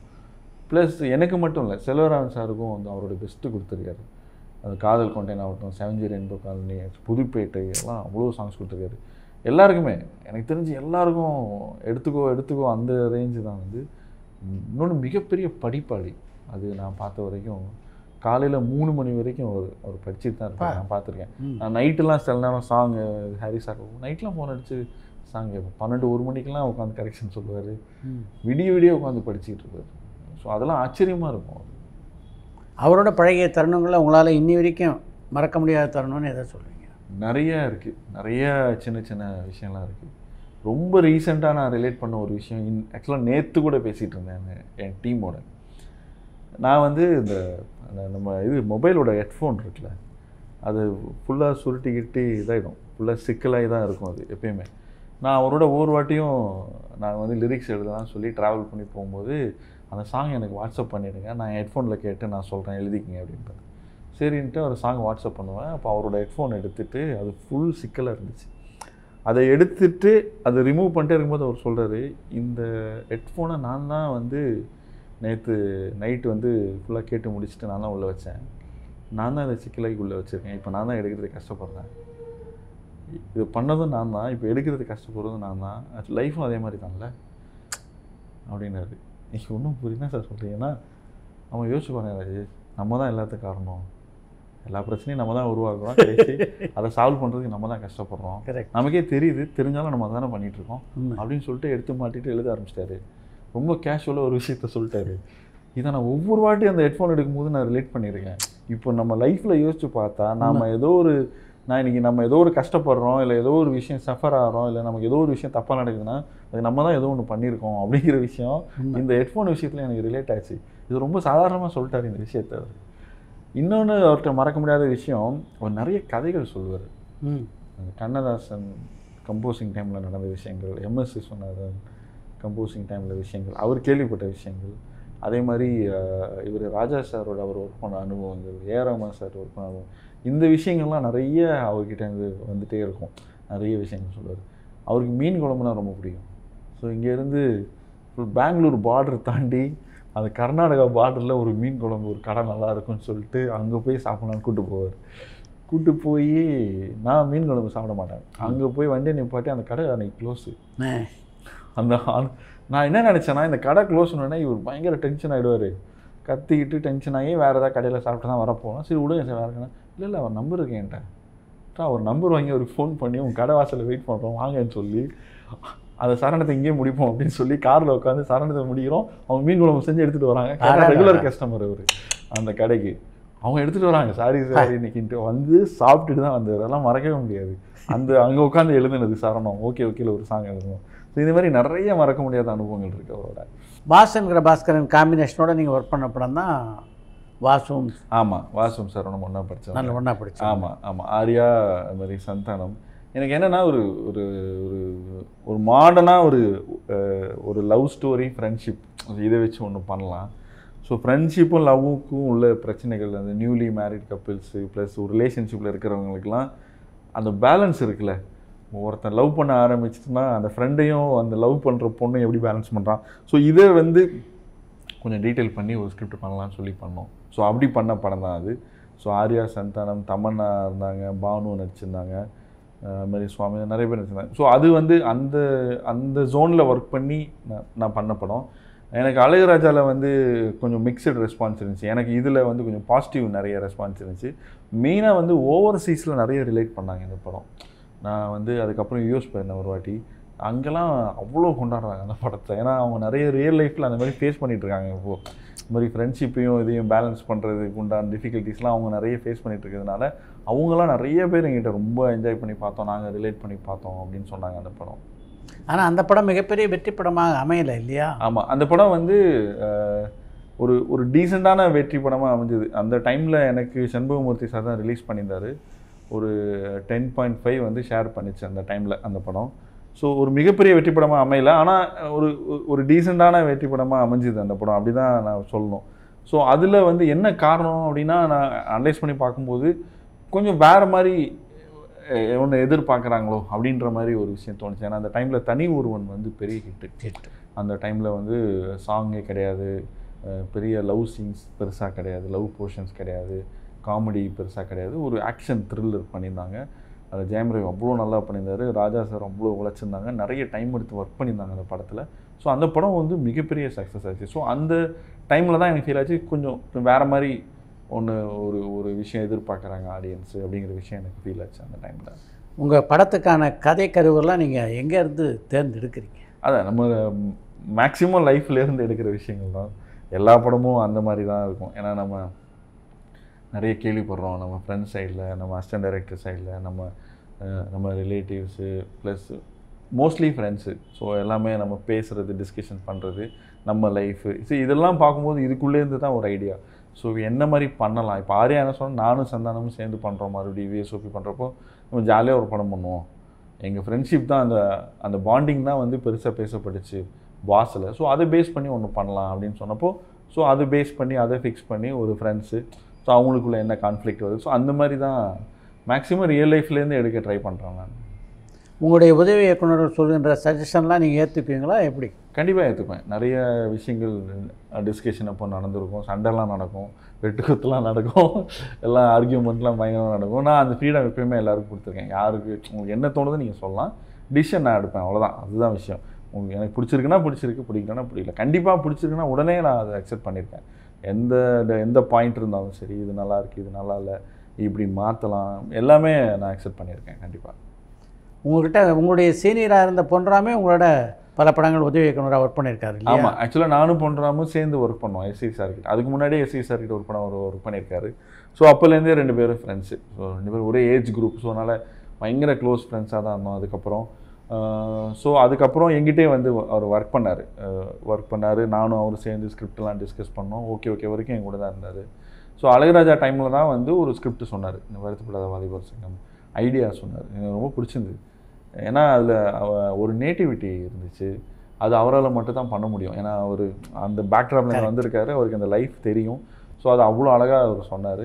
ஸோ அப்போது பேசும்போது தான் யார் பண்ணால் நல்லாயிருக்கும் இது அப்படின்னு சொல்லி ஒரு டிஸ்கஷன். அப்போ அவர் சொன்னார் என்கிட்ட, இந்த மாதிரி சிவகார்த்தியன் பண்ணால் நல்லாயிருக்கும். அப்போது எனக்கு சிவா வந்து முன்னாடியே தெரியும். எப்படின்னா எஸ்எம்எஸில் வந்து சாங் அப்போ ஒரு டயலாக் ஒன்று வரும். ஆக்சுவலாக அடங்கா பிடாரின்னு ஒரு சாங் இருக்குது. அந்த சாங்கு நடுவில் அந்த படையப்பா கெட்டப்லாம் போட்டு ஜீவா வந்து ரஜினி சார் மாதிரி சும்மா மெமிக்ரி பண்ணுற மாதிரி ஒரு போர்ஷன் இருந்துச்சு. சும்மா ஒரு மாதிரி மார்க் பண்ணி டயலாக்லாம் மாற்றி எழுதியிருந்தோம். ஸோ அதை வந்து யார் பேசினா நல்லாயிருக்கும் அப்படின்னா ரஜினி சார் வாய்ஸ் பேசணும். எனக்கு சிவகார்த்தியன் அப்பயே தெரியும். அவர் வந்து சேனலில் வந்து எல்லார் வாய்ஸும் பேசி பயங்கர பாப்புலர் ஆகிட்டுருக்காரு. எனக்கு ரொம்ப பிடிக்கும். நான் பேசுவேன், எனக்கு மிமிக்ரினா அவ்வளோ பிடிக்கும். ஸோ எனக்கு அப்பயே நான் சொன்னேன், இது மாதிரி சிவகார்த்தியன் வந்து நல்லா பண்ணுறாரு, அவரை கூப்பிட்டு இதை எடுக்கலாம் சொல்லி அந்த டப்பிங்லேயே வந்து பேசியிருக்காரு. நான் சிவகார்த்தியன் அப்பயே மீட் பண்ணியிருக்கேன். அப்பயே அந்த ரஜினி சார் வாய்ஸ் அவர் தான் பேசினார். எனக்கு அந்த ஒரு சின்ன மீட்டிங் இருந்திருக்கு. ஸோ நான் என்ன சொன்னேன், நான் பேசுகிறேன் மூன்றாம் சிவகார்த்தியன். நான் அழகுராஜா அப்போ ஷூட் பண்ணிட்டு இருந்தேன் அந்த டைமில். நான் பேசுகிறேன்னு சொல்லி நான் மாதிரி சிவகார்த்தியன் நம்பர் வாங்கி பேசினேன். அவர் சொன்னார், சார் ஞாபகம் இருக்கா சார், நான் எஸ்எம்எஸில் வந்து நான் பேசினேன் சார் அப்படின்னாரு. நல்லா ஞாபகம் இருக்குது சிவா, நல்லா பேசினீங்க, சூப்பராக இருந்துச்சு. இந்த மாதிரி என்ன சார், இந்த மாதிரி ஒரு ஸ்கிரிப்ட் இருக்குது, நீங்கள் கேளுங்க, உங்கள் நீங்கள் பண்ணால் நல்லாயிருக்கும், என் டீமில் இருக்கார், இப்போ இது மாதிரி பண்ணுறான்னு சொல்லிட்டு நான் உடனே கேட்குறேன் சார் சொல்லி உடனே ரெஸ்பான்ஸ் பண்ணார். உடனே கூப்பிட்டு இந்த ஸ்கிரிப்ட் கேட்டார். அவருக்கு ரொம்ப பிடிச்சிருந்தது. உடனே எஸ்கேப் ஆர்டிஸ்ட் மதன் கிட்டே சொல்லி அந்த படம் வந்து டேக் ஆஃப் ஆச்சு. ஸோ ஆனால் எனக்கு ஆக்சுவலாக சிவகார்த்திகேயன் பெரிய விஷயம் என்னென்னா, நான் அப்போது எஸ்எம்எஸ் டைமில் வந்து எப்படி இருந்தாரோ இப்பயும் அப்படி தான் இருக்கார். ஸோ அந்த ஒரு பணிவு, அந்த பண்பு இருக்குது அவர்கிட்ட. ப்ளஸ் அவரோட ஆட்டிடியூட் பெருசாக மாறவே இல்லை. அதில் அவருடைய எல்லா நண்பர்களும் சொல்கிறாங்க. ஆமாம், அவரோட டவுன் டு எர்த்தாக சிம்பிளாக சார் இன்னொரு ஆப்ஷன் பண்ணிக்கலாமா சார், அந்த மாடுலேஷன்லாம் இப்போது நான் மீட் பண்ணேன். ரீசெண்டாக ஜெயம் ரவி சார் படத்துக்கு வந்து நாங்கள் லொக்கேஷன் பார்க்கறதுலாம் போகும்போது அந்த பிரின்ஸ் படம் ஷூட்டிங் பண்ணிகிட்டு இருந்தாங்க. ஸோ அங்கே போய் பார்த்தேன் நான். அதே தான் இருக்கார், அதே ரெஸ்பான்ஸு, அதே விஷயத்தில் தான் இன்னமும் அப்படி தான் இருக்கார். ஜிவி பிரகாஷோட சேர்ந்து 2 படம் நீங்கள் ஒர்க் பண்ணீங்க. ஆமாம். ஆஸ் அன் ஆக்டர் எப்படி ஜிவி பிரகாஷ்கிட்ட ஒரு ஸ்பான்டேனிட்டி இருக்குது. ஒரு விஷயம் சொன்னோன்னா அதை டக்குன்னு கிரகிச்சிக்கிட்டு உடனே பண்ணுவார். எனக்கு அவர்கிட்ட ஒரே ஒரு சஜஷன் அவர்கிட்டே சொல்லியிருக்கேன், இன்னும் கொஞ்சம் கான்சன்ட்ரேட் பண்ணி அவர் வந்து நடிக்க ஆரம்பிச்சிட்டாருன்னா ஒரு இன்னும் பெரிய அடுத்தடுத்த லெவல் போகலாம். இப்போயே நிறைய படங்கள் பண்ணிகிட்ருக்காரு. சர்வம் தாளமயம் ஒரு படம், அதில் ஒரு ஆக்டராக ப்ரூவ் பண்ணியிருந்தார். அதே மாதிரி ஒரு பாலா சார் படம் நாச்சியார், அதுலேயும் வந்து ஒரு ஆக்டராக வந்து எக்ஸலண்ட் பண்ணியிருந்தார். ஸோ அவர்கிட்ட செம்ம டேலண்ட் இருக்குது. இன்னும் கொஞ்சம் எஃபர்ட் இதில் அவர் கான்சன்ட்ரேட் பண்ணி பண்ணான்னா வேறு லீக்கில் வந்து அவரால் பண்ண முடியும். அது வந்து எனக்கு தோணுன விஷயம். அது உங்களுடைய நண்பரான சிவகார்த்திகேயனோட நீங்கள் பண்ண படம் தான் லோக்கல். ஆமாம், மிஸ்டர் லோக்கல். ஆமாம், அது வந்து ஆக்சுவலாக ஞானவேல் சாருக்கு நான் ஒரு படம் நான் பண்ணணும், ஒரு கமிட்மெண்ட். பாஸ்கரன் அந்த டைமில் பண்ண கமிட்மெண்ட் வந்து தள்ளி போய் நடுவில் ஓகே வந்துச்சு. அழகராஜா பண்ணேன். அழகராஜா பண்ணுறப்ப தான் 2 படம் அக்ரிமெண்ட் ஆக்சுவலாக. ஸோ அதுக்கப்புறம் தான் வந்து இருந்துச்சு. சிவகார்த்திகேயனுக்கும் அந்த டைமில் வந்து ஒரு அக்ரிமெண்ட் இருந்துச்சு சிவாவுக்கும் வந்து. அப்போது நான் வந்து ஒரு ஐடியா சொன்னேன், இந்த மாதிரி ஒரு ஐடியா பண்ணலாம். இப்போது அந்த ஆக்சுவலாக நான் தான் சொன்னேன், அந்த லைன் சொன்னேன். ஸோ ஆக்சுவலாக சிவாவுக்கு ரொம்ப பிடிச்சது அந்த லைன், நல்லா இருந்துச்சு. நயன்தாராக்கும் இவருக்கும் நடக்கிற ஒரு ஈகோ, ஒரு டக் ஆஃப் ஃபோர் தான் படம், அந்த மாதிரி ஒரு ஐடியா பண்ணலான்ட்டு. ஸோ நல்லா இருக்குது. பட் ஒரே ஒரு விஷயம் என்ன இருந்துச்சுன்னா, அந்த ஹீரோயின் கேரக்டர் பவர்ஃபுல்லான ஒரு ஆர்டிஸ்ட் வேணும், நயன்தாரா மாதிரி ஒரு ஆர்டிஸ்ட் வேணும். இப்போ அவங்க இருந்தால் தான் அந்த விஷயம் ஒர்க் ஆகும், இல்லைன்னா வேணான்ற மாதிரி. ஸோ அதுக்கப்புறம் நான் நயனை மீட் பண்ணி விஷயம் சொன்னேன். அவங்களுக்கும் பிடிச்சிருந்தது. அவங்க டேட்டும் அவைலபிளாக இருந்துச்சு ஆக்சுவலி, ஃபார்ச்சுனேட்லி. ஸோ அதனால் உடனே அந்த ப்ராஜெக்ட் ஞானவேல் சார் மூலமாக டேக் ஆஃப் ஆச்சு. Was it working with Sivakarthikeyan? ரொம்ப நல்ல எக்ஸ்பீரியன்ஸு. வந்து பயங்கர டெடிக்கேட்டடு. இன்னொன்று அவர்கிட்ட பெரிய ப்ளஸ் என்னென்னா அந்த ஹியூமர் சென்ஸு. அவரோட ஃபேஸு, அவரோட பாடி லாங்குவேஜு, அவருடைய அந்த ஸ்டைலு எல்லாருக்குமே என்ன சொல்கிறது, எல்லாருக்கும் ரொம்ப பிடிக்கும். மெயினாக வந்து கிட்ஸு, அது மாதிரி ஃபேமிலியில் இருக்கிறவங்க எல்லாருமே அவரை வந்து நம்ம வீட்டு பையன் அப்படின்ட்டு ஃபுல்லாக ரிலேட் பண்ணுறாங்க. ஸோ செம்ம எக்ஸ்பீரியன்ஸு, செம்ம ஃபன்னாக இருந்துச்சு. அவருடைய அந்த எக்ஸ்பீரியன்ஸ், அந்த ஷூட்டிங் எக்ஸ்பீரியன்ஸே செம்ம ஜாலியாக இருக்கும், செம்ம ஃபன்னாக இருக்கும். நிறைய விஷயங்கள் டிஸ்கஸ் பண்ணி அவரோட பெஸ்ட்டு தான் கொடுத்தாரு அவர் அந்த படத்தில். சினிமாக்கே போக வேணாம் அப்படின்னு உங்களை தடுத்த உங்கள் வீட்டில் இருக்கவங்க, நீங்கள் சினிமாவில் வெற்றி பெற்றதுக்கு பிறகு என்ன சொன்னாங்க? ஆக்சுவலாக எங்கள் அப்பா வந்து ரொம்ப சந்தோஷப்பட்டார். அவர் வந்து பாசண்ட பாஸ்கரன் படம் ரிலீஸ்க்கு அப்புறம் தான் அவர் தவறிட்டார். ஆக்சுவலாக எஸ்எம்எஸ் ஹிட் ஆகி என் பையன்லாம் பிறந்தீங்க வந்தார். ஸோ அந்த படம் ஹிட்டு சக்ஸஸ்லாம் வந்தப்போ அவர் ரொம்ப சந்தோஷப்பட்டார். ஏன்னா அவருக்கு ஒரு சின்ன இது இருந்துச்சு, எல்லோரும் வந்து அவர்கிட்ட இந்த பையன் செட்டில் ஆகலை, சினிமாவில் இருக்கிற அது இதுன்னு. நம்ம ஆக்சுவலாக படம்லாம் பண்ணி ஹிட்டு கொடுத்து பாஸும் பண்ணதுக்கப்புறம் வந்து அவர் ரொம்ப சந்தோஷப்பட்டார். பட் என்னென்னா அவரால் அடுத்தடுத்து என்னுடைய படங்கள்லாம் வந்து அவரால் பார்க்க முடியலைங்கிற வருத்தம் எனக்கு இருக்குது. ஏன்னா ஆக்சுவலாக ஓகே வரைக்கும் பார்த்துருந்தானா, அட்லீஸ்ட் இன்னும் ஒரு 3 இயர்ஸ் அவர் இருந்திருந்தானா இன்னும் நானும் ரொம்ப சந்தோஷப்பட்டிருப்பேன். ஏன்னா பாசன பாஸ்கரன் தேட்டரில் போய் அவர் பார்க்கல, அவர் கேள்விப்பட்டதோடு சரி. ஸோ அந்த டைமில் தான் அவர் இறந்துட்டார். எங்கள் அம்மாலாம் ரொம்ப சந்தோஷப்பட்டாங்க. இன்றைக்கி வரைக்கும் ஒவ்வொரு வாட்டியும் ஏதாவது டிவியில் என்னோடய படம் சம்மந்தமான சீன்லாம் வந்துச்சுன்னா அவங்க தான் ஃபோன் பண்ணி சொல்கிறாங்க எனக்கு, நானே பார்க்குறது இல்லை. அதேமாதிரி என்னோடய ஒய்ஃபு அவங்களாம் ரொம்ப சந்தோஷப்பட்டாங்க. பாசன பாஸ்கரன் ஆக்சுவலாக எஸ்எம்எஸ்ஸே வந்து ஆக்சுவலாக வந்து அவங்க டெலிவரிலாம் முடிஞ்சு நாங்கள் தேட்டரில் போய் பார்த்தோம். ஸோ அந்த ரெஸ்பான்ஸ்லாம் பார்த்துட்டு அவ்வளோ சந்தோஷம். உங்களுடைய காதல் திருமணம் இல்லையா? ஆமாம் ஆமாம். அதே மாதிரி என்னோட என்ன சொல்கிறது, மாமனார், என்னோடய மாமியார், அவங்கெல்லாம் வந்து அவ்வளோ, அது மெயினாக என்னோடய மாமனார், அவர் இப்போ ரீசெண்டாக இறந்துட்டார். அவரெல்லாம் எப்படின்னா தேடி தேடி போய் பார்த்துட்டு வந்து ரிசல்ட் சொல்லுவார் எனக்கு. இப்போ இந்த படம் ஓகே பிவிஆரில் இப்படி ரசிச்சாங்கப்பா. தேட்டராக போய் பார்த்துட்டு இந்த படம் வந்து இன்றைக்கி ஏஜிஎஸ் போகிறோம்ப்பா, ஏஜிஎஸில் இந்த மாதிரி ரசித்தாங்கன்னு சொல்லுவார். ஒவ்வொரு தேட்டரு போவார், ஒவ்வொரு விஷயம் அவ்வளோ டெடிகேஷன், அவ்வளோ சந்தோஷம் ஃபுல் ஃபேமிலிக்கு. அதேமாதிரி பையன், அவங்களுக்கெல்லாம் தெரியல, இப்போது வந்து சேனலில் பார்த்துட்டு நீங்களா பண்ணீங்க, செம்ம காமெடியாக இருக்குது அப்படிலாம் சொல்லி இப்போ வந்து இதில் சன் நெக்ஸ்ட்லலாம் பார்த்துட்டு பயங்கரமாக சொல்கிறாங்க எல்லோரும். உங்கள் படத்தில் பணியாற்றிய குறிப்பிட்ட ஒரு 4 நட்சத்திரங்கன்னா ஒரு பக்கம் ஆர்யா, சந்தானம், ஜீவா, நயன்தாரா, இவங்க எல்லாரோடும் உங்களுக்கு இன்னும் வரைக்கும் நல்ல ரிலேஷன்ஷிப் இருக்குது. ஆமாம் 100% இருக்குது. எல்லாரோடையும் நான் ரெகுலர் டச்சில் தான் இருக்கேன். இன்னொன்று, நம்ம படத்தில் நடித்தாங்கங்கிறத தாண்டி ஒரு ரெஸ்பெக்ட் இருக்குது எனக்கு அவங்க மேலே, அவங்களுக்கும் என் மேலே இருக்குன்னு நினைக்கிறேன். அதே மாதிரி ஒரு நல்ல ஃப்ரெண்ட்ஷிப் இருக்குது. இப்போ ஆர்யாட்ட இன்னைக்கு காலையில் கூட நான் பேசினேன். அதே மாதிரி அவர் ஆக்சுவலாக வந்து அவரோட படம் வந்து நேற்று ஸ்டார்ட் பண்ணியிருக்காங்க. ஸோ அதை விஷ் பண்ணி, முத்தையா டைரக்ஷனில், ஸோ அதை விஷ் பண்ணி பேசிகிட்டு இருந்தேன். ஜீவா சாரோட ரெகுலராக பேசுவேன். எப்போல்லாம் வந்து எஸ்எம்எஸ் பற்றி அவர்கிட்ட யாராவது பேசுகிறாங்களோ உடனே எனக்கு ஃபோன் அடிப்பார். அவர் இந்த மாதிரி ஒரு ஃபங்க்ஷன் போயிருந்தேன், எஸ்எம்எஸ் பற்றி பேசினாங்க அப்படின்னு சொல்லி எனக்கு பேசுவார். நயன்தாராகிட்டையும் ரெகுலர் டச்சில் இருந்தேன். அதே மாதிரி இப்பயும் இருக்கிறேன் சார் எல்லாருக்கிட்டையுமே. அது மாதிரி சந்தானம் சாரும் ரெகுலராக பேசுவோம் எல்லாமே. ஸோ எல்லாருமே கொஞ்சம் நெருங்கிய நண்பர்கள். அது மாதிரி சிவாவும் எப்பயுமே எல்லா படம் வந்தாலும் அவரோட சாங் வந்தாலும் பேசுவோம். அவங்களும் என்ன ஒர்க் இருந்தாலும் அவங்களுக்கு பிடிச்சதுன்னா உடனே ஃபோன் பண்ணி விஷ் பண்ணுறாங்க. எல்லாரோடையும் ஒரு நல்ல ரிலேஷன்ஷிப் இருக்குது.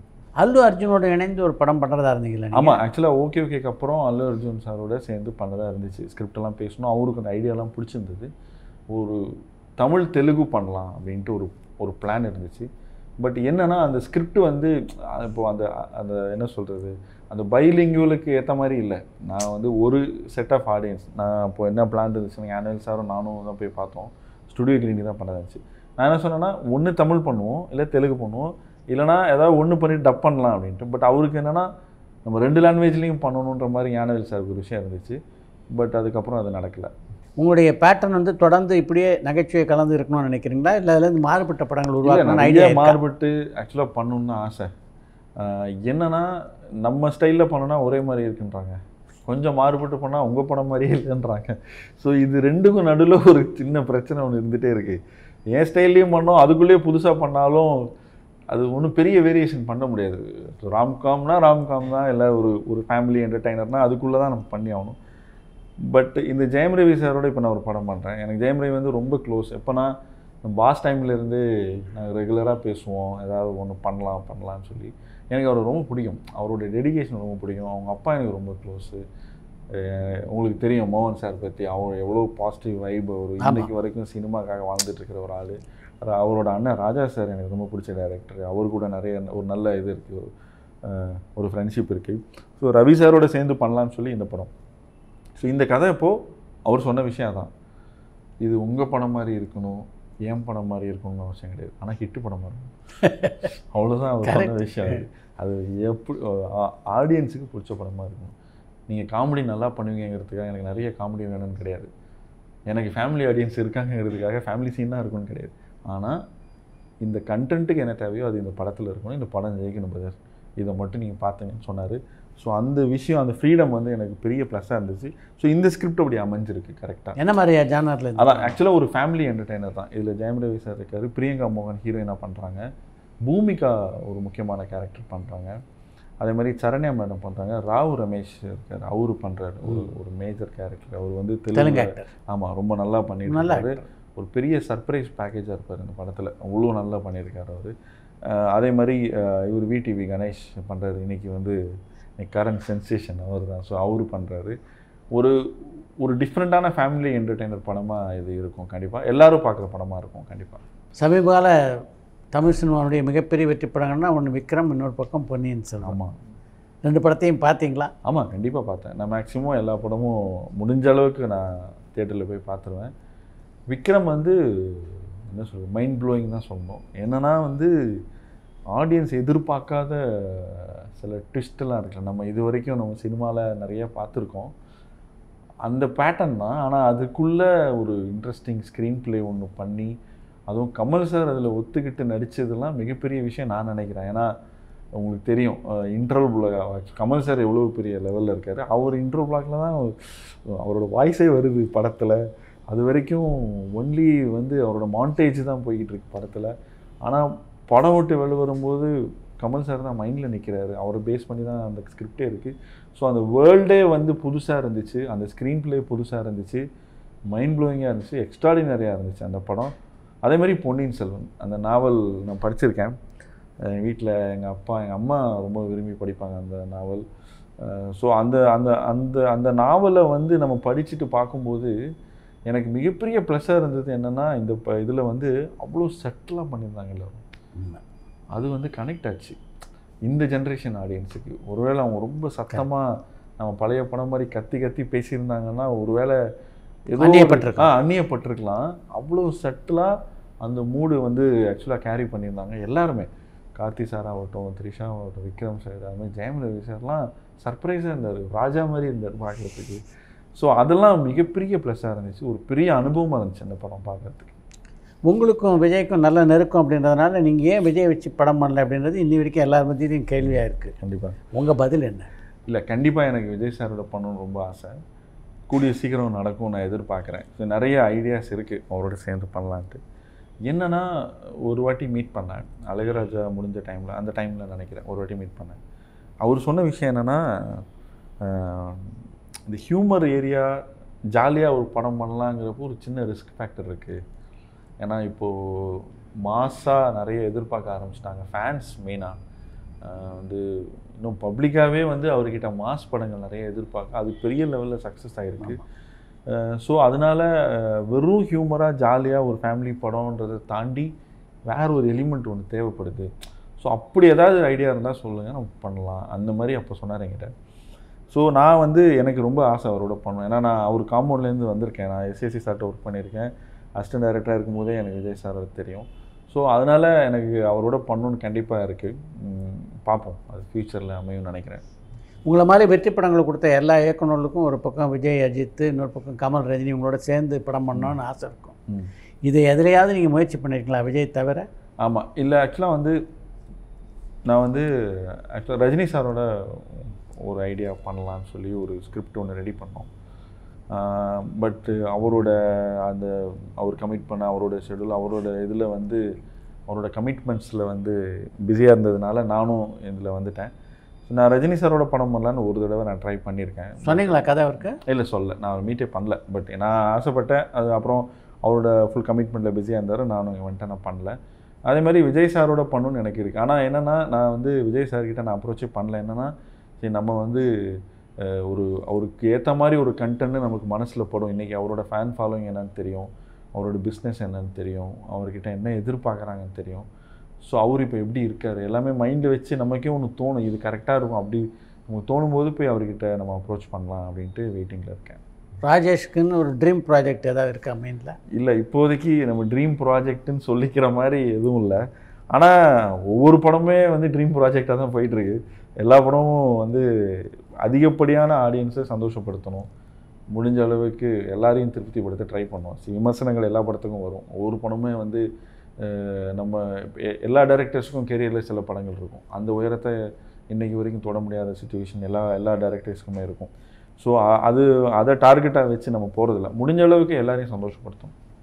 ஸோ ஒவ்வொரு படமும் அப்படி தான் வந்து முயற்சிகள் நடந்துட்டு இருக்கு. ஸோ அதுவே ஒரு பெரிய ட்ரீமாக தான் இருக்குது. ஒவ்வொரு படமே வந்து எல்லாரையும் சந்தோஷப்படுத்தணும், எல்லாருக்கும் பிடிச்ச மாதிரி பண்ணணுங்கிறது தான். நீங்கள் சினிமா உலகத்தில் காலடி எடுத்து வைத்த காலகட்டத்துக்கும் இப்போதைக்குமே சினிமா உலகில் பல மாற்றங்கள் இருக்குது. ஆமாம், அதை எப்படி பார்க்குறீங்க? ஆமாம், நிறைய நல்ல விஷயங்களும் இருக்குது, சில கெட்ட விஷயங்களும் இருக்குது. என்னென்னா இன்றைக்கி வந்து ரொம்ப ஈஸி ஆகிடுச்சு எல்லாமே. இன்றைக்கி ஓடிடி வந்துருச்சு, இன்றைக்கி டிஜிட்டல் வந்துருச்சு, எல்லாமே இன்றைக்கி சேட்டலைட் சீக்கிரமாக படம் போட ஆரம்பிச்சிட்டாங்க. இன்றைக்கி தேட்டரில் ஒரு படம் மிஸ் பண்ணாலும் யாரும் பெருசாக வருத்தப்படுறதில்ல. ஐயோ தேட்டரில் இந்த படம் போயிடுச்சே என்னால் பார்க்க முடியலேன்னு யாருமே இன்றைக்கி வருத்தப்படுறதில்ல. ஏன்னா எல்லாருக்குமே தெரியும் சீக்கிரமாக டிவியில் வரப்போகுது இல்லை ஓடிடியில் வரப்போகுதுன்ட்டு. ஸோ அந்த ஒரு சின்ன ஈஸினஸ் வந்துருச்சு.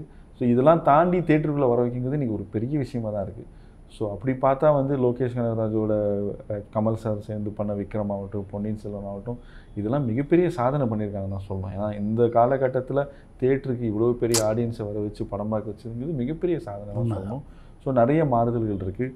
இன்னொன்று ஆக்சுவலாக நெகட்டிவ்னு சொல்லணுன்னா என்னென்னா வந்து என்னதான் இருந்தாலும் சினிமா தேட்ரு எக்ஸ்பீரியன்ஸ் அப்படிங்கிறது நான் பிலீவ் பண்ணுறேன். ஸோ எனக்கு வந்து ஒரு பாகுபலி ஆகட்டும், இல்லை ஒரு பொன்னியின் செல்வன் ஆகட்டும், இது வந்து எனக்கு தேட்டரில் தான் பார்க்கணும் அப்படின்ட்டு எனக்கு மைண்ட் செட் இருக்குது.